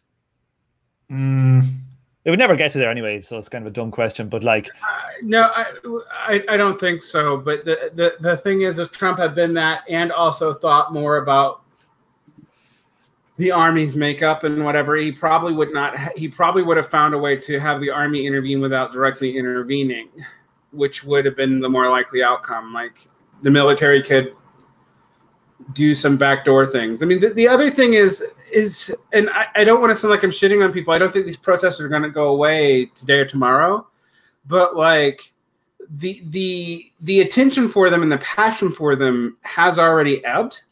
And so, like, the military was probably right in the side of order to just say, dude, sit on your hands and it'll probably die down. Like, if nothing else, people are going to get sick. So, you know, like, I that's the part of the military cynical equation. Like, and I don't think the average soldier would have thought this. I just think, like, a lot of the average soldier now kind of wants to leave even more than they already did. I think that, but the brass would probably just like, you know, let's see what happens in 3 weeks. Maybe half of these people will be too sick to matter anyway. It's kind of baffling that in this kind of real political crisis in America, they're not even paying any attention to what's coming in the economy. They're not even pretending to do anything or give a shit. It's so baffling. I mean, like, what do people make of that? They're not even holding sessions. Like you were saying, Derek, even if they wanted to do something now, it'd be difficult for them to pass stuff. Well, I mean, the Democrats kind of are, but the Republicans are sitting on their hands, I think, because they realize that there's a limit to what they can do in the international economy without affecting the national bond rating. And because that continued temporary measures aren't going to be enough, so why not have none? What will be interesting about that in our time is the states, including in particular the GOP states, are going to have a hard time being loyal to the GOP Senate in this because they are fucked in a way that the feds are not. And so, like, what I don't understand is this, like, have they bought their own Kool-Aid, or do they understand something that we don't get? I think the Democrats kind of do. That's why they've been talking out of their mouth, you know, and in some ways, like, disempowering the protests by at one point supporting them and encouraging broad scale support, even from like health ministers and shit. Well, health officials and shit. We don't have ministers. And at the same time, like, being the leaders of the cities who are doing the suppression, and so just hoping that in that mixed messaging it'll die down. And I don't know that they're wrong. But the conflating factor is, you're right. They're not even looking at what the impending economic doom is going to do to all this. Like, if you think things are bad now when people are bored, but or at least still have housing, what happens when you have potentially a tenth of the American population become homeless overnight? Like, and I will add that in Canada, since last week, the government has been cracking the whip. The press and the government have both been going in hard so previously the emergency funding that was given to people to support them during the crisis and the stay-at-home orders was sort of framed as, take it out of an abundance of caution. If you receive the money, the worst that's going to happen, like if you receive the money erroneously, the worst that's going to happen to you is you have to pay it back. And now they're talking about very high fines and imprisonment for people who receive the money incorrectly or erroneously. So there's been a switch towards austerity discourse in the last week in Canada.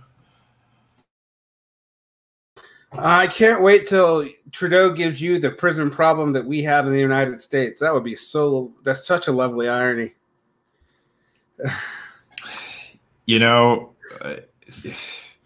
We'll see what happens. I wrote a letter to him last week, an angry letter to him. I Seriously? did. Yeah, I sent it to him. Yeah. For fuck's sake. You're a bigger crank than I am. That's not a crank thing. It's like he's threatening to imprison my family. That's like, you just an offhand thing you do. You go back on your word and threaten to imprison someone. No, I'm joking. Well, I'm kind of not writing him a letter. Like, I don't know. It's just blowing off steam, I don't expect that'll affect anything, but it's very Canadian of you to write a letter, because you know what I would want to do. But my Wild West frontier Americanism's like, well, there's two ways you handle this. One of them does not end well for one party or another. Yeah. Ted Kaczynski over here is going to be mailing bombs. Here's what I think about your lousy speech. Right. Okay. We'll do one final paragraph here before random bombing is an American tradition, Tom. What is? What's in it? Random bombings are an American tradition, Tom. Oh, that's true. You don't need to talk about an Irish fella about that now, Derek. You're talking to the master here. Now, okay, let's actually, there was right where my house is in the middle of the country, there used to be an RIC barracks there, which is like a Royal Irish Constabulary. That was like the British police when they were in charge there. And a friend of mine's grandfather, two friends of mine, both their grandfather blew it up in the War of Independence. And then one of my neighbors built their house from the stones of the old barracks. I always like that story. It's metal as hell. Isn't it? I think they were only like 18 and they fucking blew it up. I don't know how the fuck they did it, but they did it anyway. Okay, now, okay, so let me read this paragraph here. Or Kyle, you go back to work with you, Kyle. You get this final one to read. All right. The Burgraves of the Party of Order did not delude themselves for a moment concerning the trust that this opening of the heart deserved. About oaths they had long been blasé. They numbered in their midst veterans and virtuosos of political perjury. Nor had they failed to hear the passage about the army. They observed with annoyance that in its discursive enumeration of lately enacted laws, the message passed over the most important law, the electoral law, in studied silence. And moreover, in the event of there being no revision of the Constitution, left the election of the president in 1852 to the people. The electoral law was the lead ball chained to the feet of the Party of Order, which prevented it from walking, and so much the more from storming forward. Moreover, by the official disbandment of the Society of December 10th and the dismissal of War Minister Outpoul, Bonaparte had, with his own hand, sacrificed the scapegoats on the altar of the country. He had blunted the edge of the expected collision. Finally, the Party of Order itself anxiously sought to avoid, to mitigate, to gloss over any decisive conflict with the executive power. For fear of losing their conquests over the revolution, they allowed their rival to carry off the fruits thereof. Above all things, France demands tranquility. This was what the Party of Order had cried to the revolution since February 1848. This was what Bonaparte's message cried to the Party of Order. Above all things, France demands tranquility. Bonaparte committed acts that aimed at usurpation, but the Party of Order committed quote-unquote unrest if it raised a row about these acts and construed them hypochondriacally. The sausages of Satory were quiet as mice when no one spoke of them. Above all things, France demands tranquility. Bonaparte demanded, therefore, that he be left in peace to do as he liked, and the parliamentary party was paralyzed by a double fear. The fear of again evoking revolutionary unrest, and the fear of itself appearing as the instigator of unrest in the eyes of its own class, in the eyes of the bourgeoisie. Consequently, since France demanded tranquility above all things, the Party of Order dared not answer war after Bonaparte had talked peace in his message. The public, which had anticipated scenes of great scandal at the opening of the National Assembly, was cheated of its expectations. The opposition deputies who demanded the submission of the Permanent Commission's minutes on the October events were outvoted by the majority. On principle, all debates that might cause excitement were eschewed. The proceedings of the National Assembly during November and December 1850 were without interest. Okay. So, Napoleon essentially blunted the battle of the charges of the Party of Order by playing their own game against him, and you know, he forced them into basically backtracking away from looking at the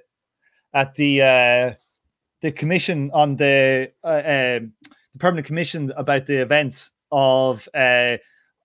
He's talking here about the assassination attempts. So basically, they've just completely folded to Napoleon's arguments. Sounds like a line-by-line commentary on the Democrats. He used the obsession with order against the Party of Order. Exactly. I mean, as well as there's the moment in the middle where he talked about the emphasis on elections being the lead ball that prevented it from walking. Like that's definitely very apt. Certainly today, you know, this I just find the idea of waiting for this November election kind of eerily familiar. Yeah. What do people think of the political state in America currently? About people are just kind of, it's like they're all on pausing for just waiting for this event to come in a similar fashion than the Party of Order. I think the election itself may be without interest. That's kind of my feeling, but I don't know. Derek, what do you think? Or Moog? Like, we're fucked. We're so fucked. Like the election will not matter very much. Trump will probably lose because the economy is going to go bad, and because he has discredited himself with the elderly, which is kind of fucking amazing. But like that's the trend that's been kind of shocking. The short-term benefits are clear, like that we've had the initial opening up led to an immediate economic blip, but it was a blip of 2% after a loss of what, 15 to 20?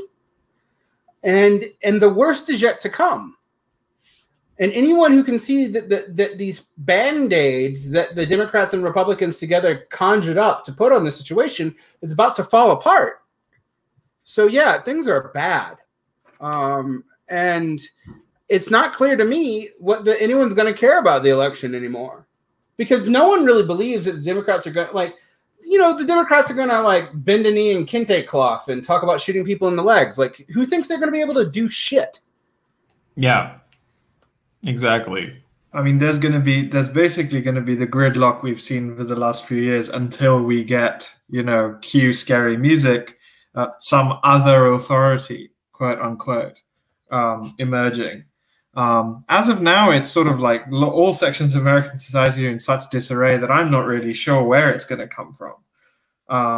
But that, I think, is the trajectory.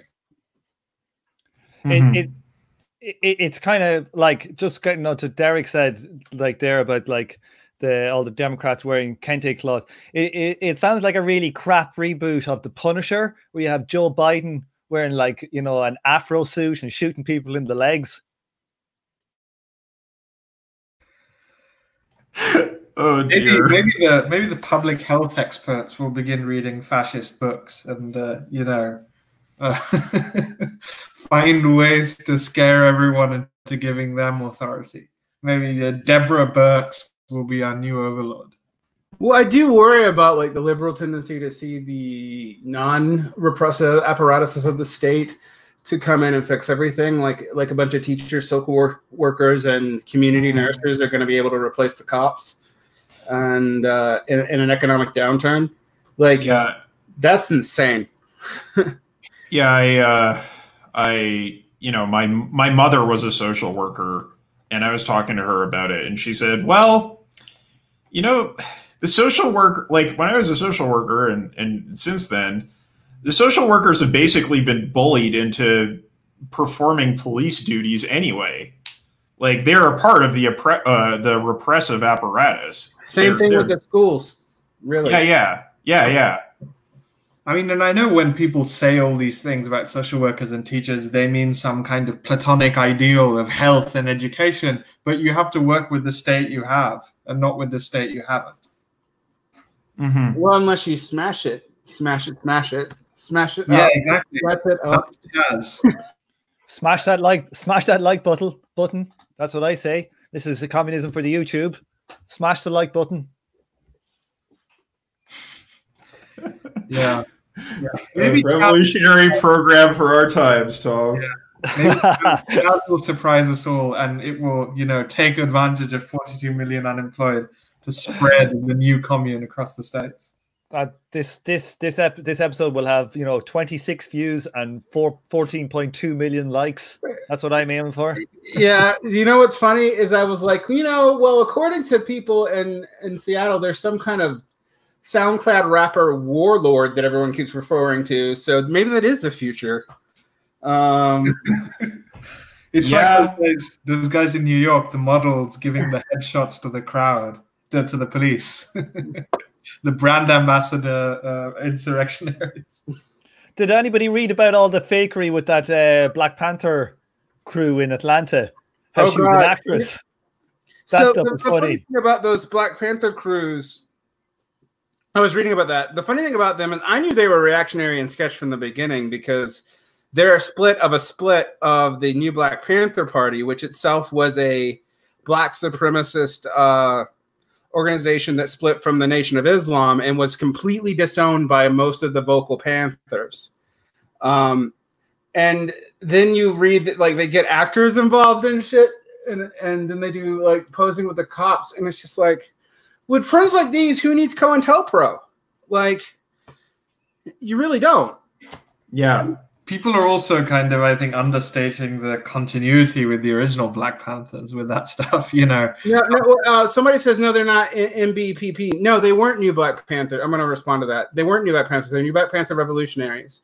They may or may not be they may or may not be inspired by some shit with the MBP. it's been actually hard for me to follow up on. I do know, however, that the most of the people who were at the actual rallies had nothing to do with the group that called itself that name, and they were mostly actors and people posing. Yeah, it looks like it was some kind of a, I don't know. Those type of people must be getting money from somewhere. It's got to be getting some weird ass money from some weirdos.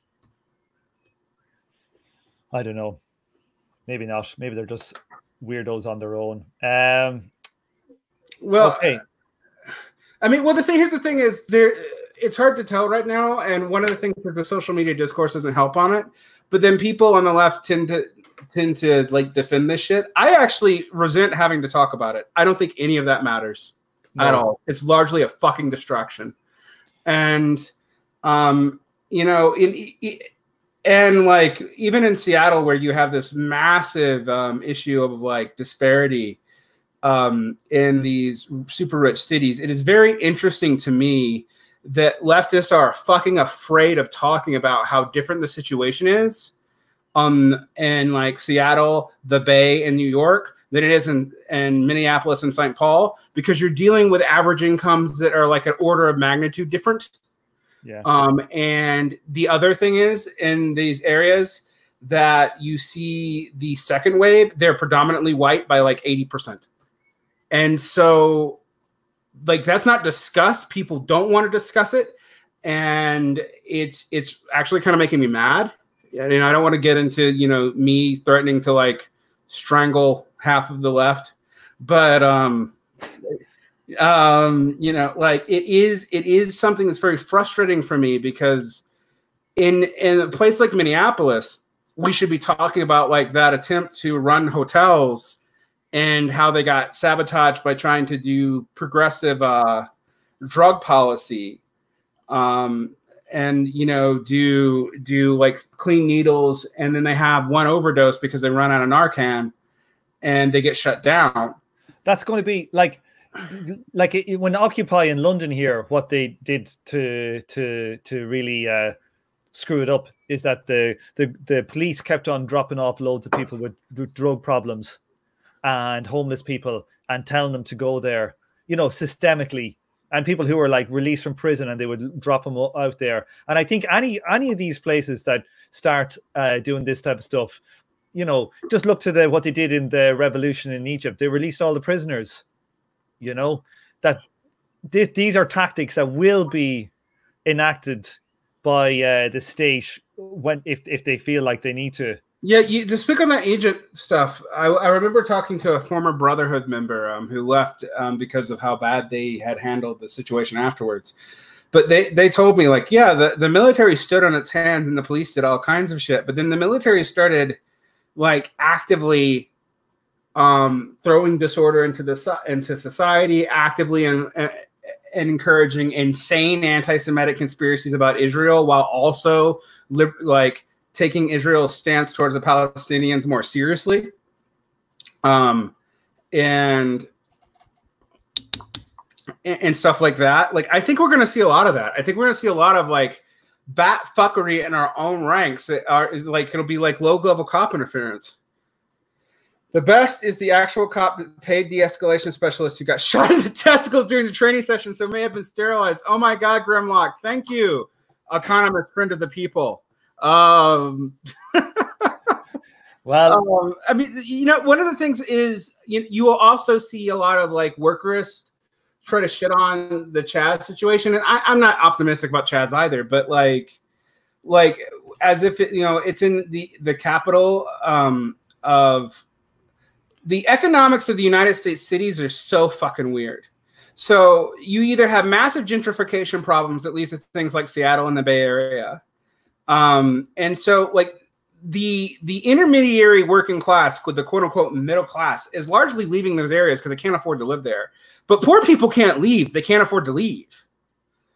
Like the very, very poor. So you have like this increasing gap in those areas. And so you have weird radicalism where you have like a strand of progressively educated, like, not like would-be workers, or maybe even would-be bourgeoisie, frankly, would-be high-end workers who are unemployed and leading this stuff. And then you have this like big pool of people who have been completely shut out but are stuck in the area.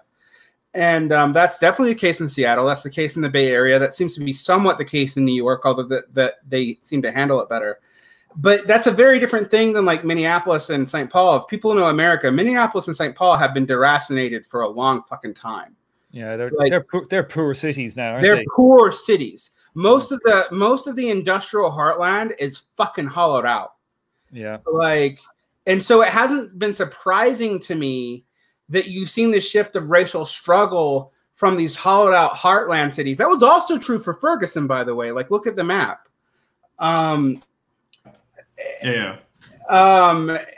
Like from the South, which has also been largely deracinated, but has been dealing with this for so much longer and is so much more demoralized and co-opted. And then what happens next is it moves to these kind of richer cities where the disparity is so much larger. But it also seems like one of the things you'll notice is the language of the stuff coming out of Minnesota is not an activist language, where the language and the stuff coming out of Seattle is. And I'm not saying that inherently is a sign of it being bad or fake or anything like that. I'm not that condescending, but it does tell you that like there's an educated left-wing subculture that at least has some sway on that stuff in Seattle and the Bay and in New York that it doesn't have in Minneapolis. And we don't know how to handle that. I mean, the thing, one of the things that I have been thinking about that's different from our time than the Brumaire is that in the Brumaire, the left was like not Louis Blanc. I keep on wanting to call him Louis LeBlanc, but that's wrong. Blanc was literally trying to like have an educational dictatorship during this time period, right before this led up to like train the working class to vote the right way. Didn't that sound like Joe Biden? It's the weirdest pink authoritarian shit, right? And they got totally sidelined. But the left in our time is in even more disarray. Like that was a left that hadn't come together yet. And now we're dealing with a left that has decayed largely since the fall of the Soviet Union. And I'm not feeling so good about it. I don't know. What does everyone else think? I'm going to shut up for a while.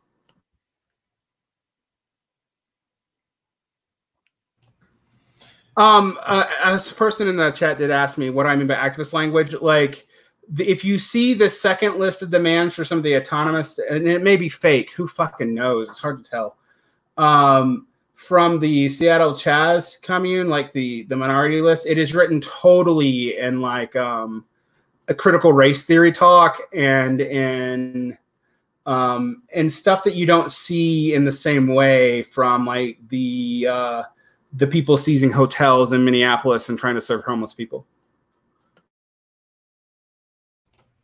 Yeah, I'd say regarding Chaz that like it's kind of similar to the commune in a sense because it's a situation where state authority has vacated an area and then activists come in and set something up. It seems to be what's happened. And I honestly, I mean, I don't know exactly how it's all going to go down, but yeah, I don't think it's going to survive that long. But I do hope there's something positive that comes out of it, and I do hope that it's not the disaster that the commune was. Well, I mean, we have to talk about the intermediary forms of the Arab Spring and Occupy. Both tried the same things. Just Occupy never could get of anything significant to the state. Right, Sakati Park is not Capitol Hill, but it feels very similar. Yeah. It's just that the state never really explicitly vacated that area, right? And in this case, they did, and so there was the declaration of autonomy that could be made and have like some limited credibility, which is already blown, right? Because the police chief was in there the other day, just like walking around. Yeah, I've heard that too. Like, I think also like these things are only performative unless the actual working class are doing it. I mean, as in all the working, like in Paris, like it was all the workers took control, you know. And here we have like some activists in a particular area take control, and it's just it's a different phenomenon. Just completely different. Sorry, Tom. What do you mean by all the working class? Because that seems like a ridiculously high standard. Sorry, yeah, okay. And when I say all, I mean I'm being pejorative slightly, but you know what I mean, as in like the mass of the workers took control of like a large part of the city, say in the commune. Where here it's like people probably that don't really even live there. There's probably not even businesses there. It seems more like you know, administrative center of part. Tell me if I'm wrong. I don't know. There are businesses in the area that are like still carrying on business. Okay, but like it doesn't sound like the Paris Commune. You know what I mean? It's like no. I mean, one of the things is it can't reproduce. Like it can't like Capitol Hill in Seattle doesn't have anything you could seize to reproduce itself. You know, neither did Paris. To be fair, like they started eating rats. You know. I mean, well, I mean, that's one of the things about the commune is like it seems so obvious in the hindsight that there was no way it could survive, and so I'm not saying that the mayor of Seattle has studied the Paris Commune at all, but it does seem like a logical tactical retreat to just go let them have it, hope they burn it down. If they don't, give them 3 weeks. Wait till national media attention isn't on them. And if you have to crush it, do it after the larger waves of media attention are over. Because one of the things I think we might find with this one is if it survives, it will be crushed, but they'll wait to do it until national media attention is somewhere else. Yeah, like they could wait. They might wait a long time as well to crush it. They could literally wait 6 months, wait till Joe Biden's in there, and then do it like when there's like the Super Bowl is on or something. I mean, it's not even clear that they're going to have to crash it, right? It's possible that just collapses out of internal tensions.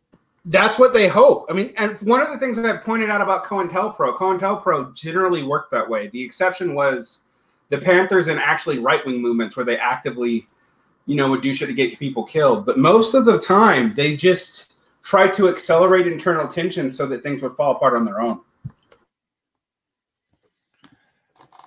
And there are plenty of those to accelerate, right? I mean, it's just a thing on what Tom was saying about the workers. I feel like, I mean, although I don't disagree, like you need to have some ability to lay your hands on something that could reproduce your revolt.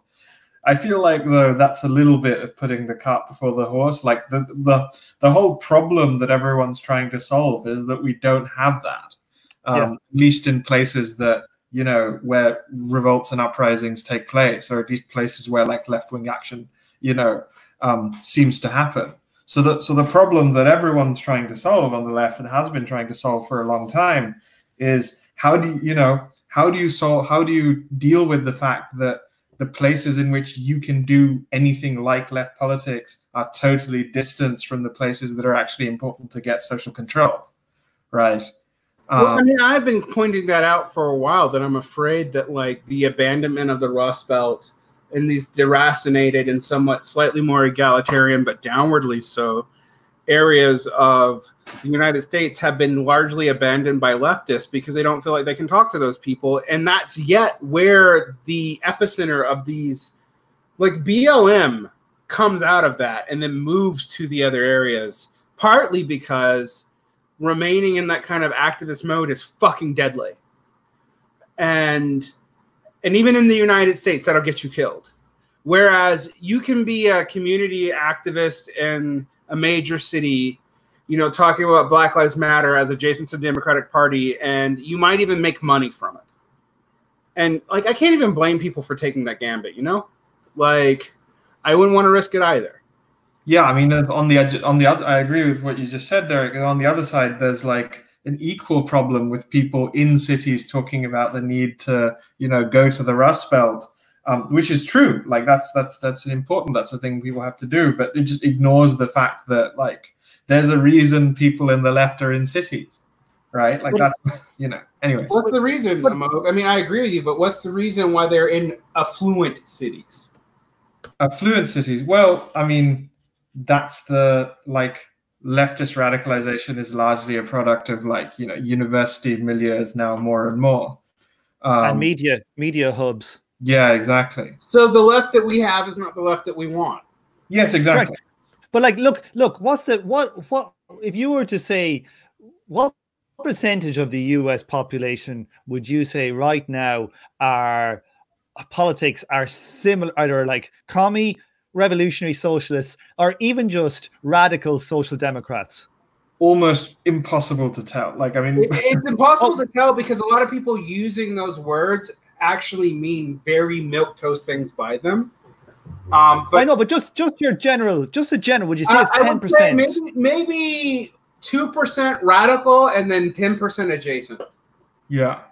Yeah. So like, if that's the truth, and we know that all, like most of the radicals, like, you know, just look at who listens to my podcast, who we are all, most of them are college educated, a lot of times live in cities that are the richer cities. So it's like, because our actual movement is so small and it's concentrated into these small areas, like it's a sign of the weakness of our movement currently. You know, it's Agreed. like these things like Chaz and Occupy are a function of the weakness. You know, that's really what they are. But you know, if only hopefully Tom things 2 are weeks moving. ago, if only Tom 2 weeks ago could have heard you right now. Yeah, Tom, you sound like me last week. Yeah, no, I've had some sleep, Derek. I was sleep fucking deprived. I was paranoid out of my mind. I didn't know what was going on. So if I let you stay up for 4 days, you will lead the purges, is what you're telling me. No. If you leave me up for 4 days, I will be fucking dialectical. I'll be in dialectical ecstasy. That's what actually happened. Spirit of the revolution.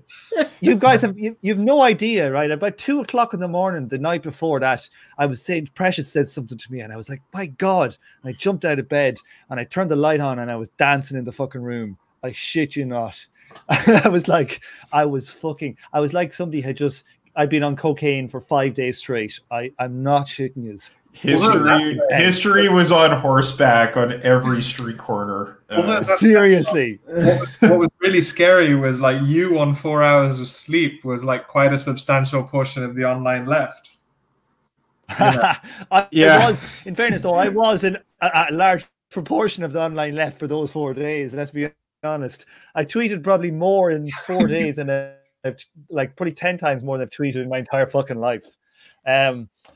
Yeah, it makes me think, seriously, it makes me think about like what people's state of mind is when they're on Twitter. It's truly like, toxic. It's weird. Truly toxic. It's very it is a weird, horrible Skinner box. After coming through it for like about 3 days, like and not realizing I was in it, I was like, fuck me, that was weird. You know, it's a very weird. It's like, it's not a thing that's good for people's mental health. It's fucking, it's opposite for it. Actually, like, you know, after last week, I got off, I sighed, got a beer, and then avoided all social media for 5 days. But, you know, for my context, like, I was also down here.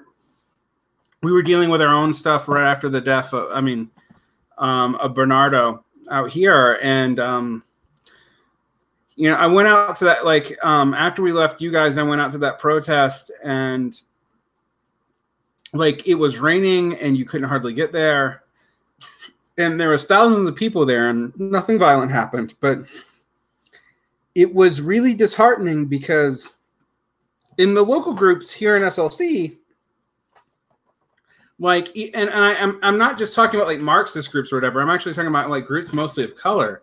Like, they were circling the wagons against each other, like calling out official BLM, and then like who had the right to do that. You know, could white people call out official BLM? It was so disheartening, and it took literally a week to get to that state. And then when, you know, and so I'm listening to you on like your sleep deprived ecstasy, and then my experience of it here, it's just like, man, we're so fucked. Like we can't stop arguing with each other over the pettiest of shit immediately. But I would think, Derek, that it's like that thing that Marx said in earlier in one of the chapters where he was talking, was it about the pure Republicans, where he was talking about like how if they were going to make the thing that they stood on against Napoleon something to do with the army would never back them unless the thing was so important. And I think that similarly with all these, you know, us too, including us and how we behave and all that, it's a function of kind of the meaninglessness of what we're doing is that we don't unite.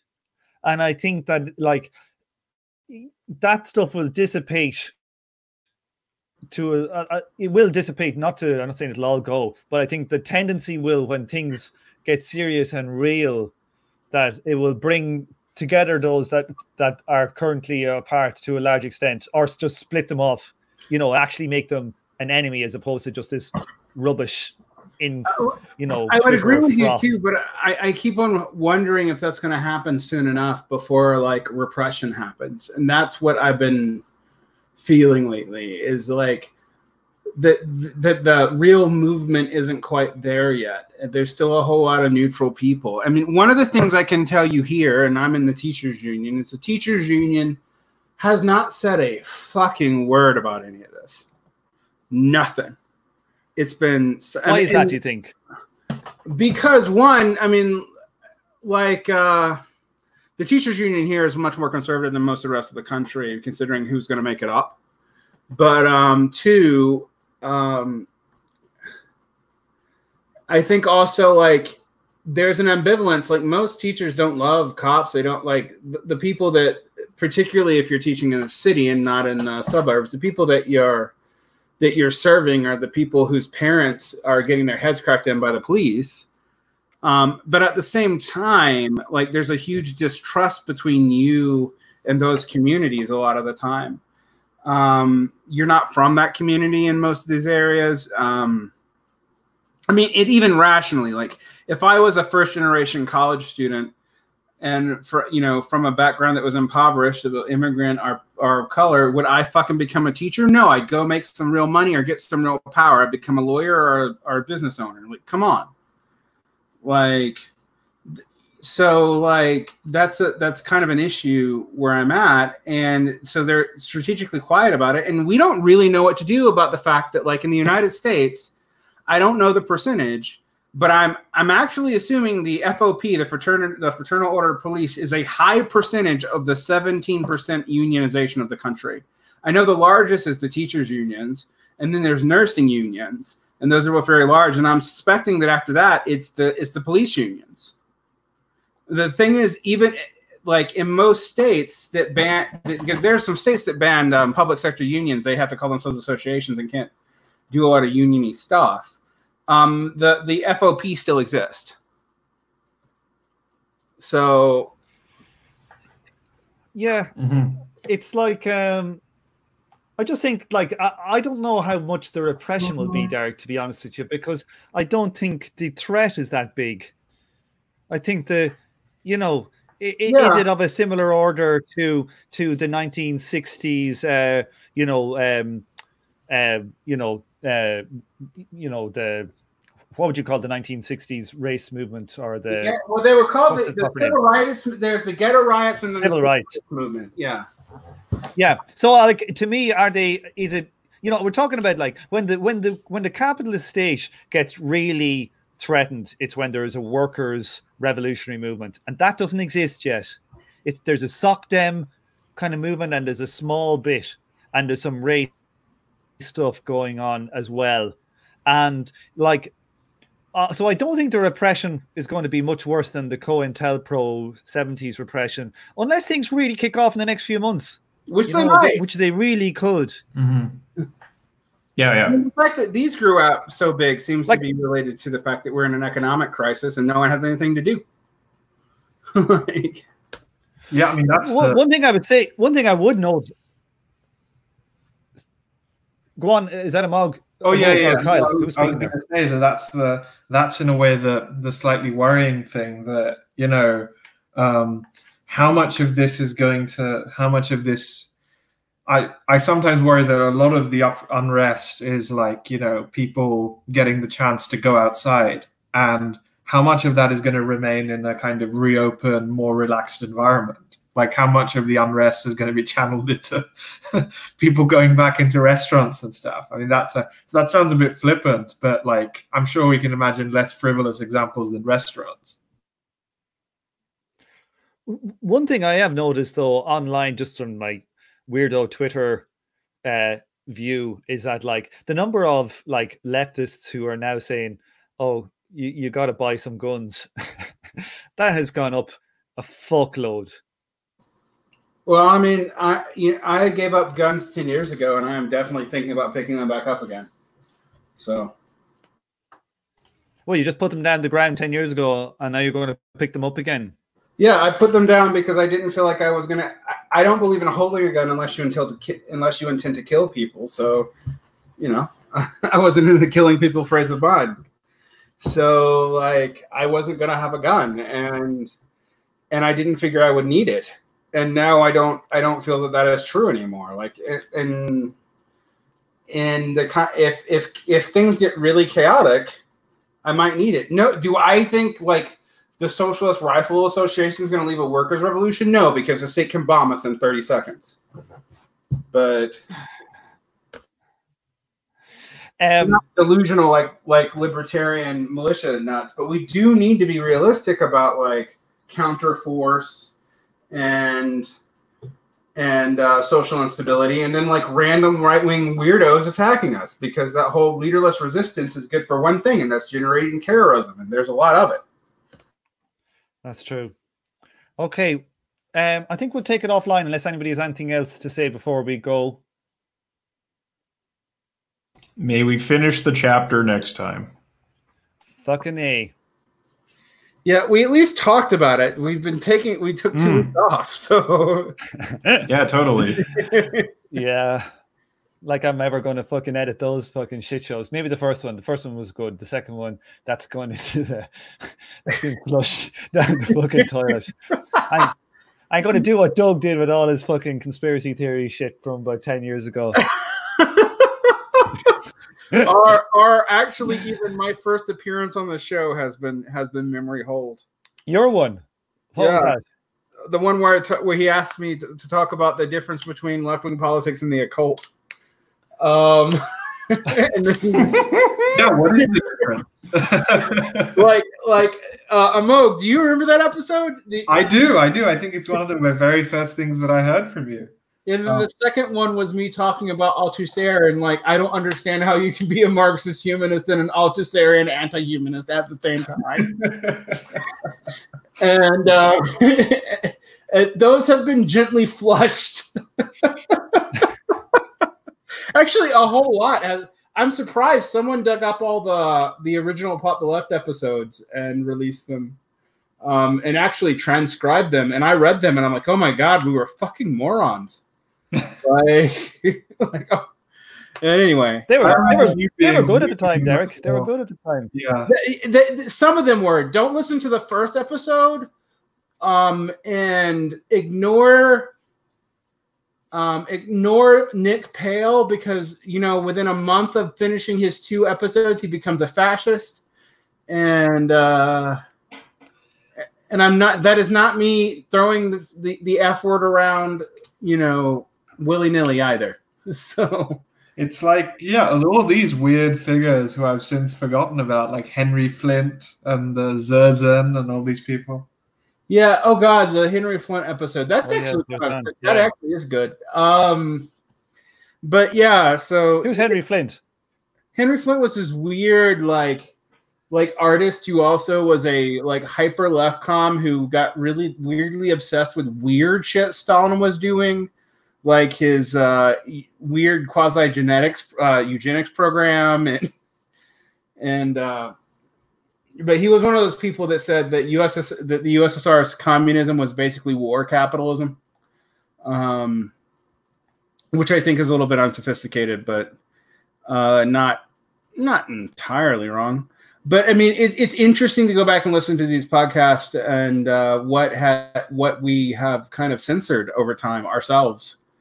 Amog and I put our episodes up but even some of ours are pretty lost. Amog, do you remember recording the Paul Gottfried episode that has never seen the light of day that I can't find? I do. I do. I remember that was one of the ones where we were reading like chunks of text or something. Yeah, I read like large sections of reactionary text and talked about it. And like, it was funny because someone was like, "You've obviously never heard of the alt-right" the other day. And I just started laughing and laughing.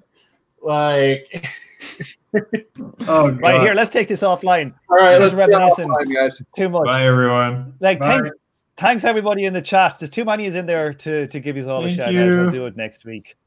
Yeah, next week we finish this Mofo chapter. We've only got 2.5 chapters left. Let's do it. Yeah, this one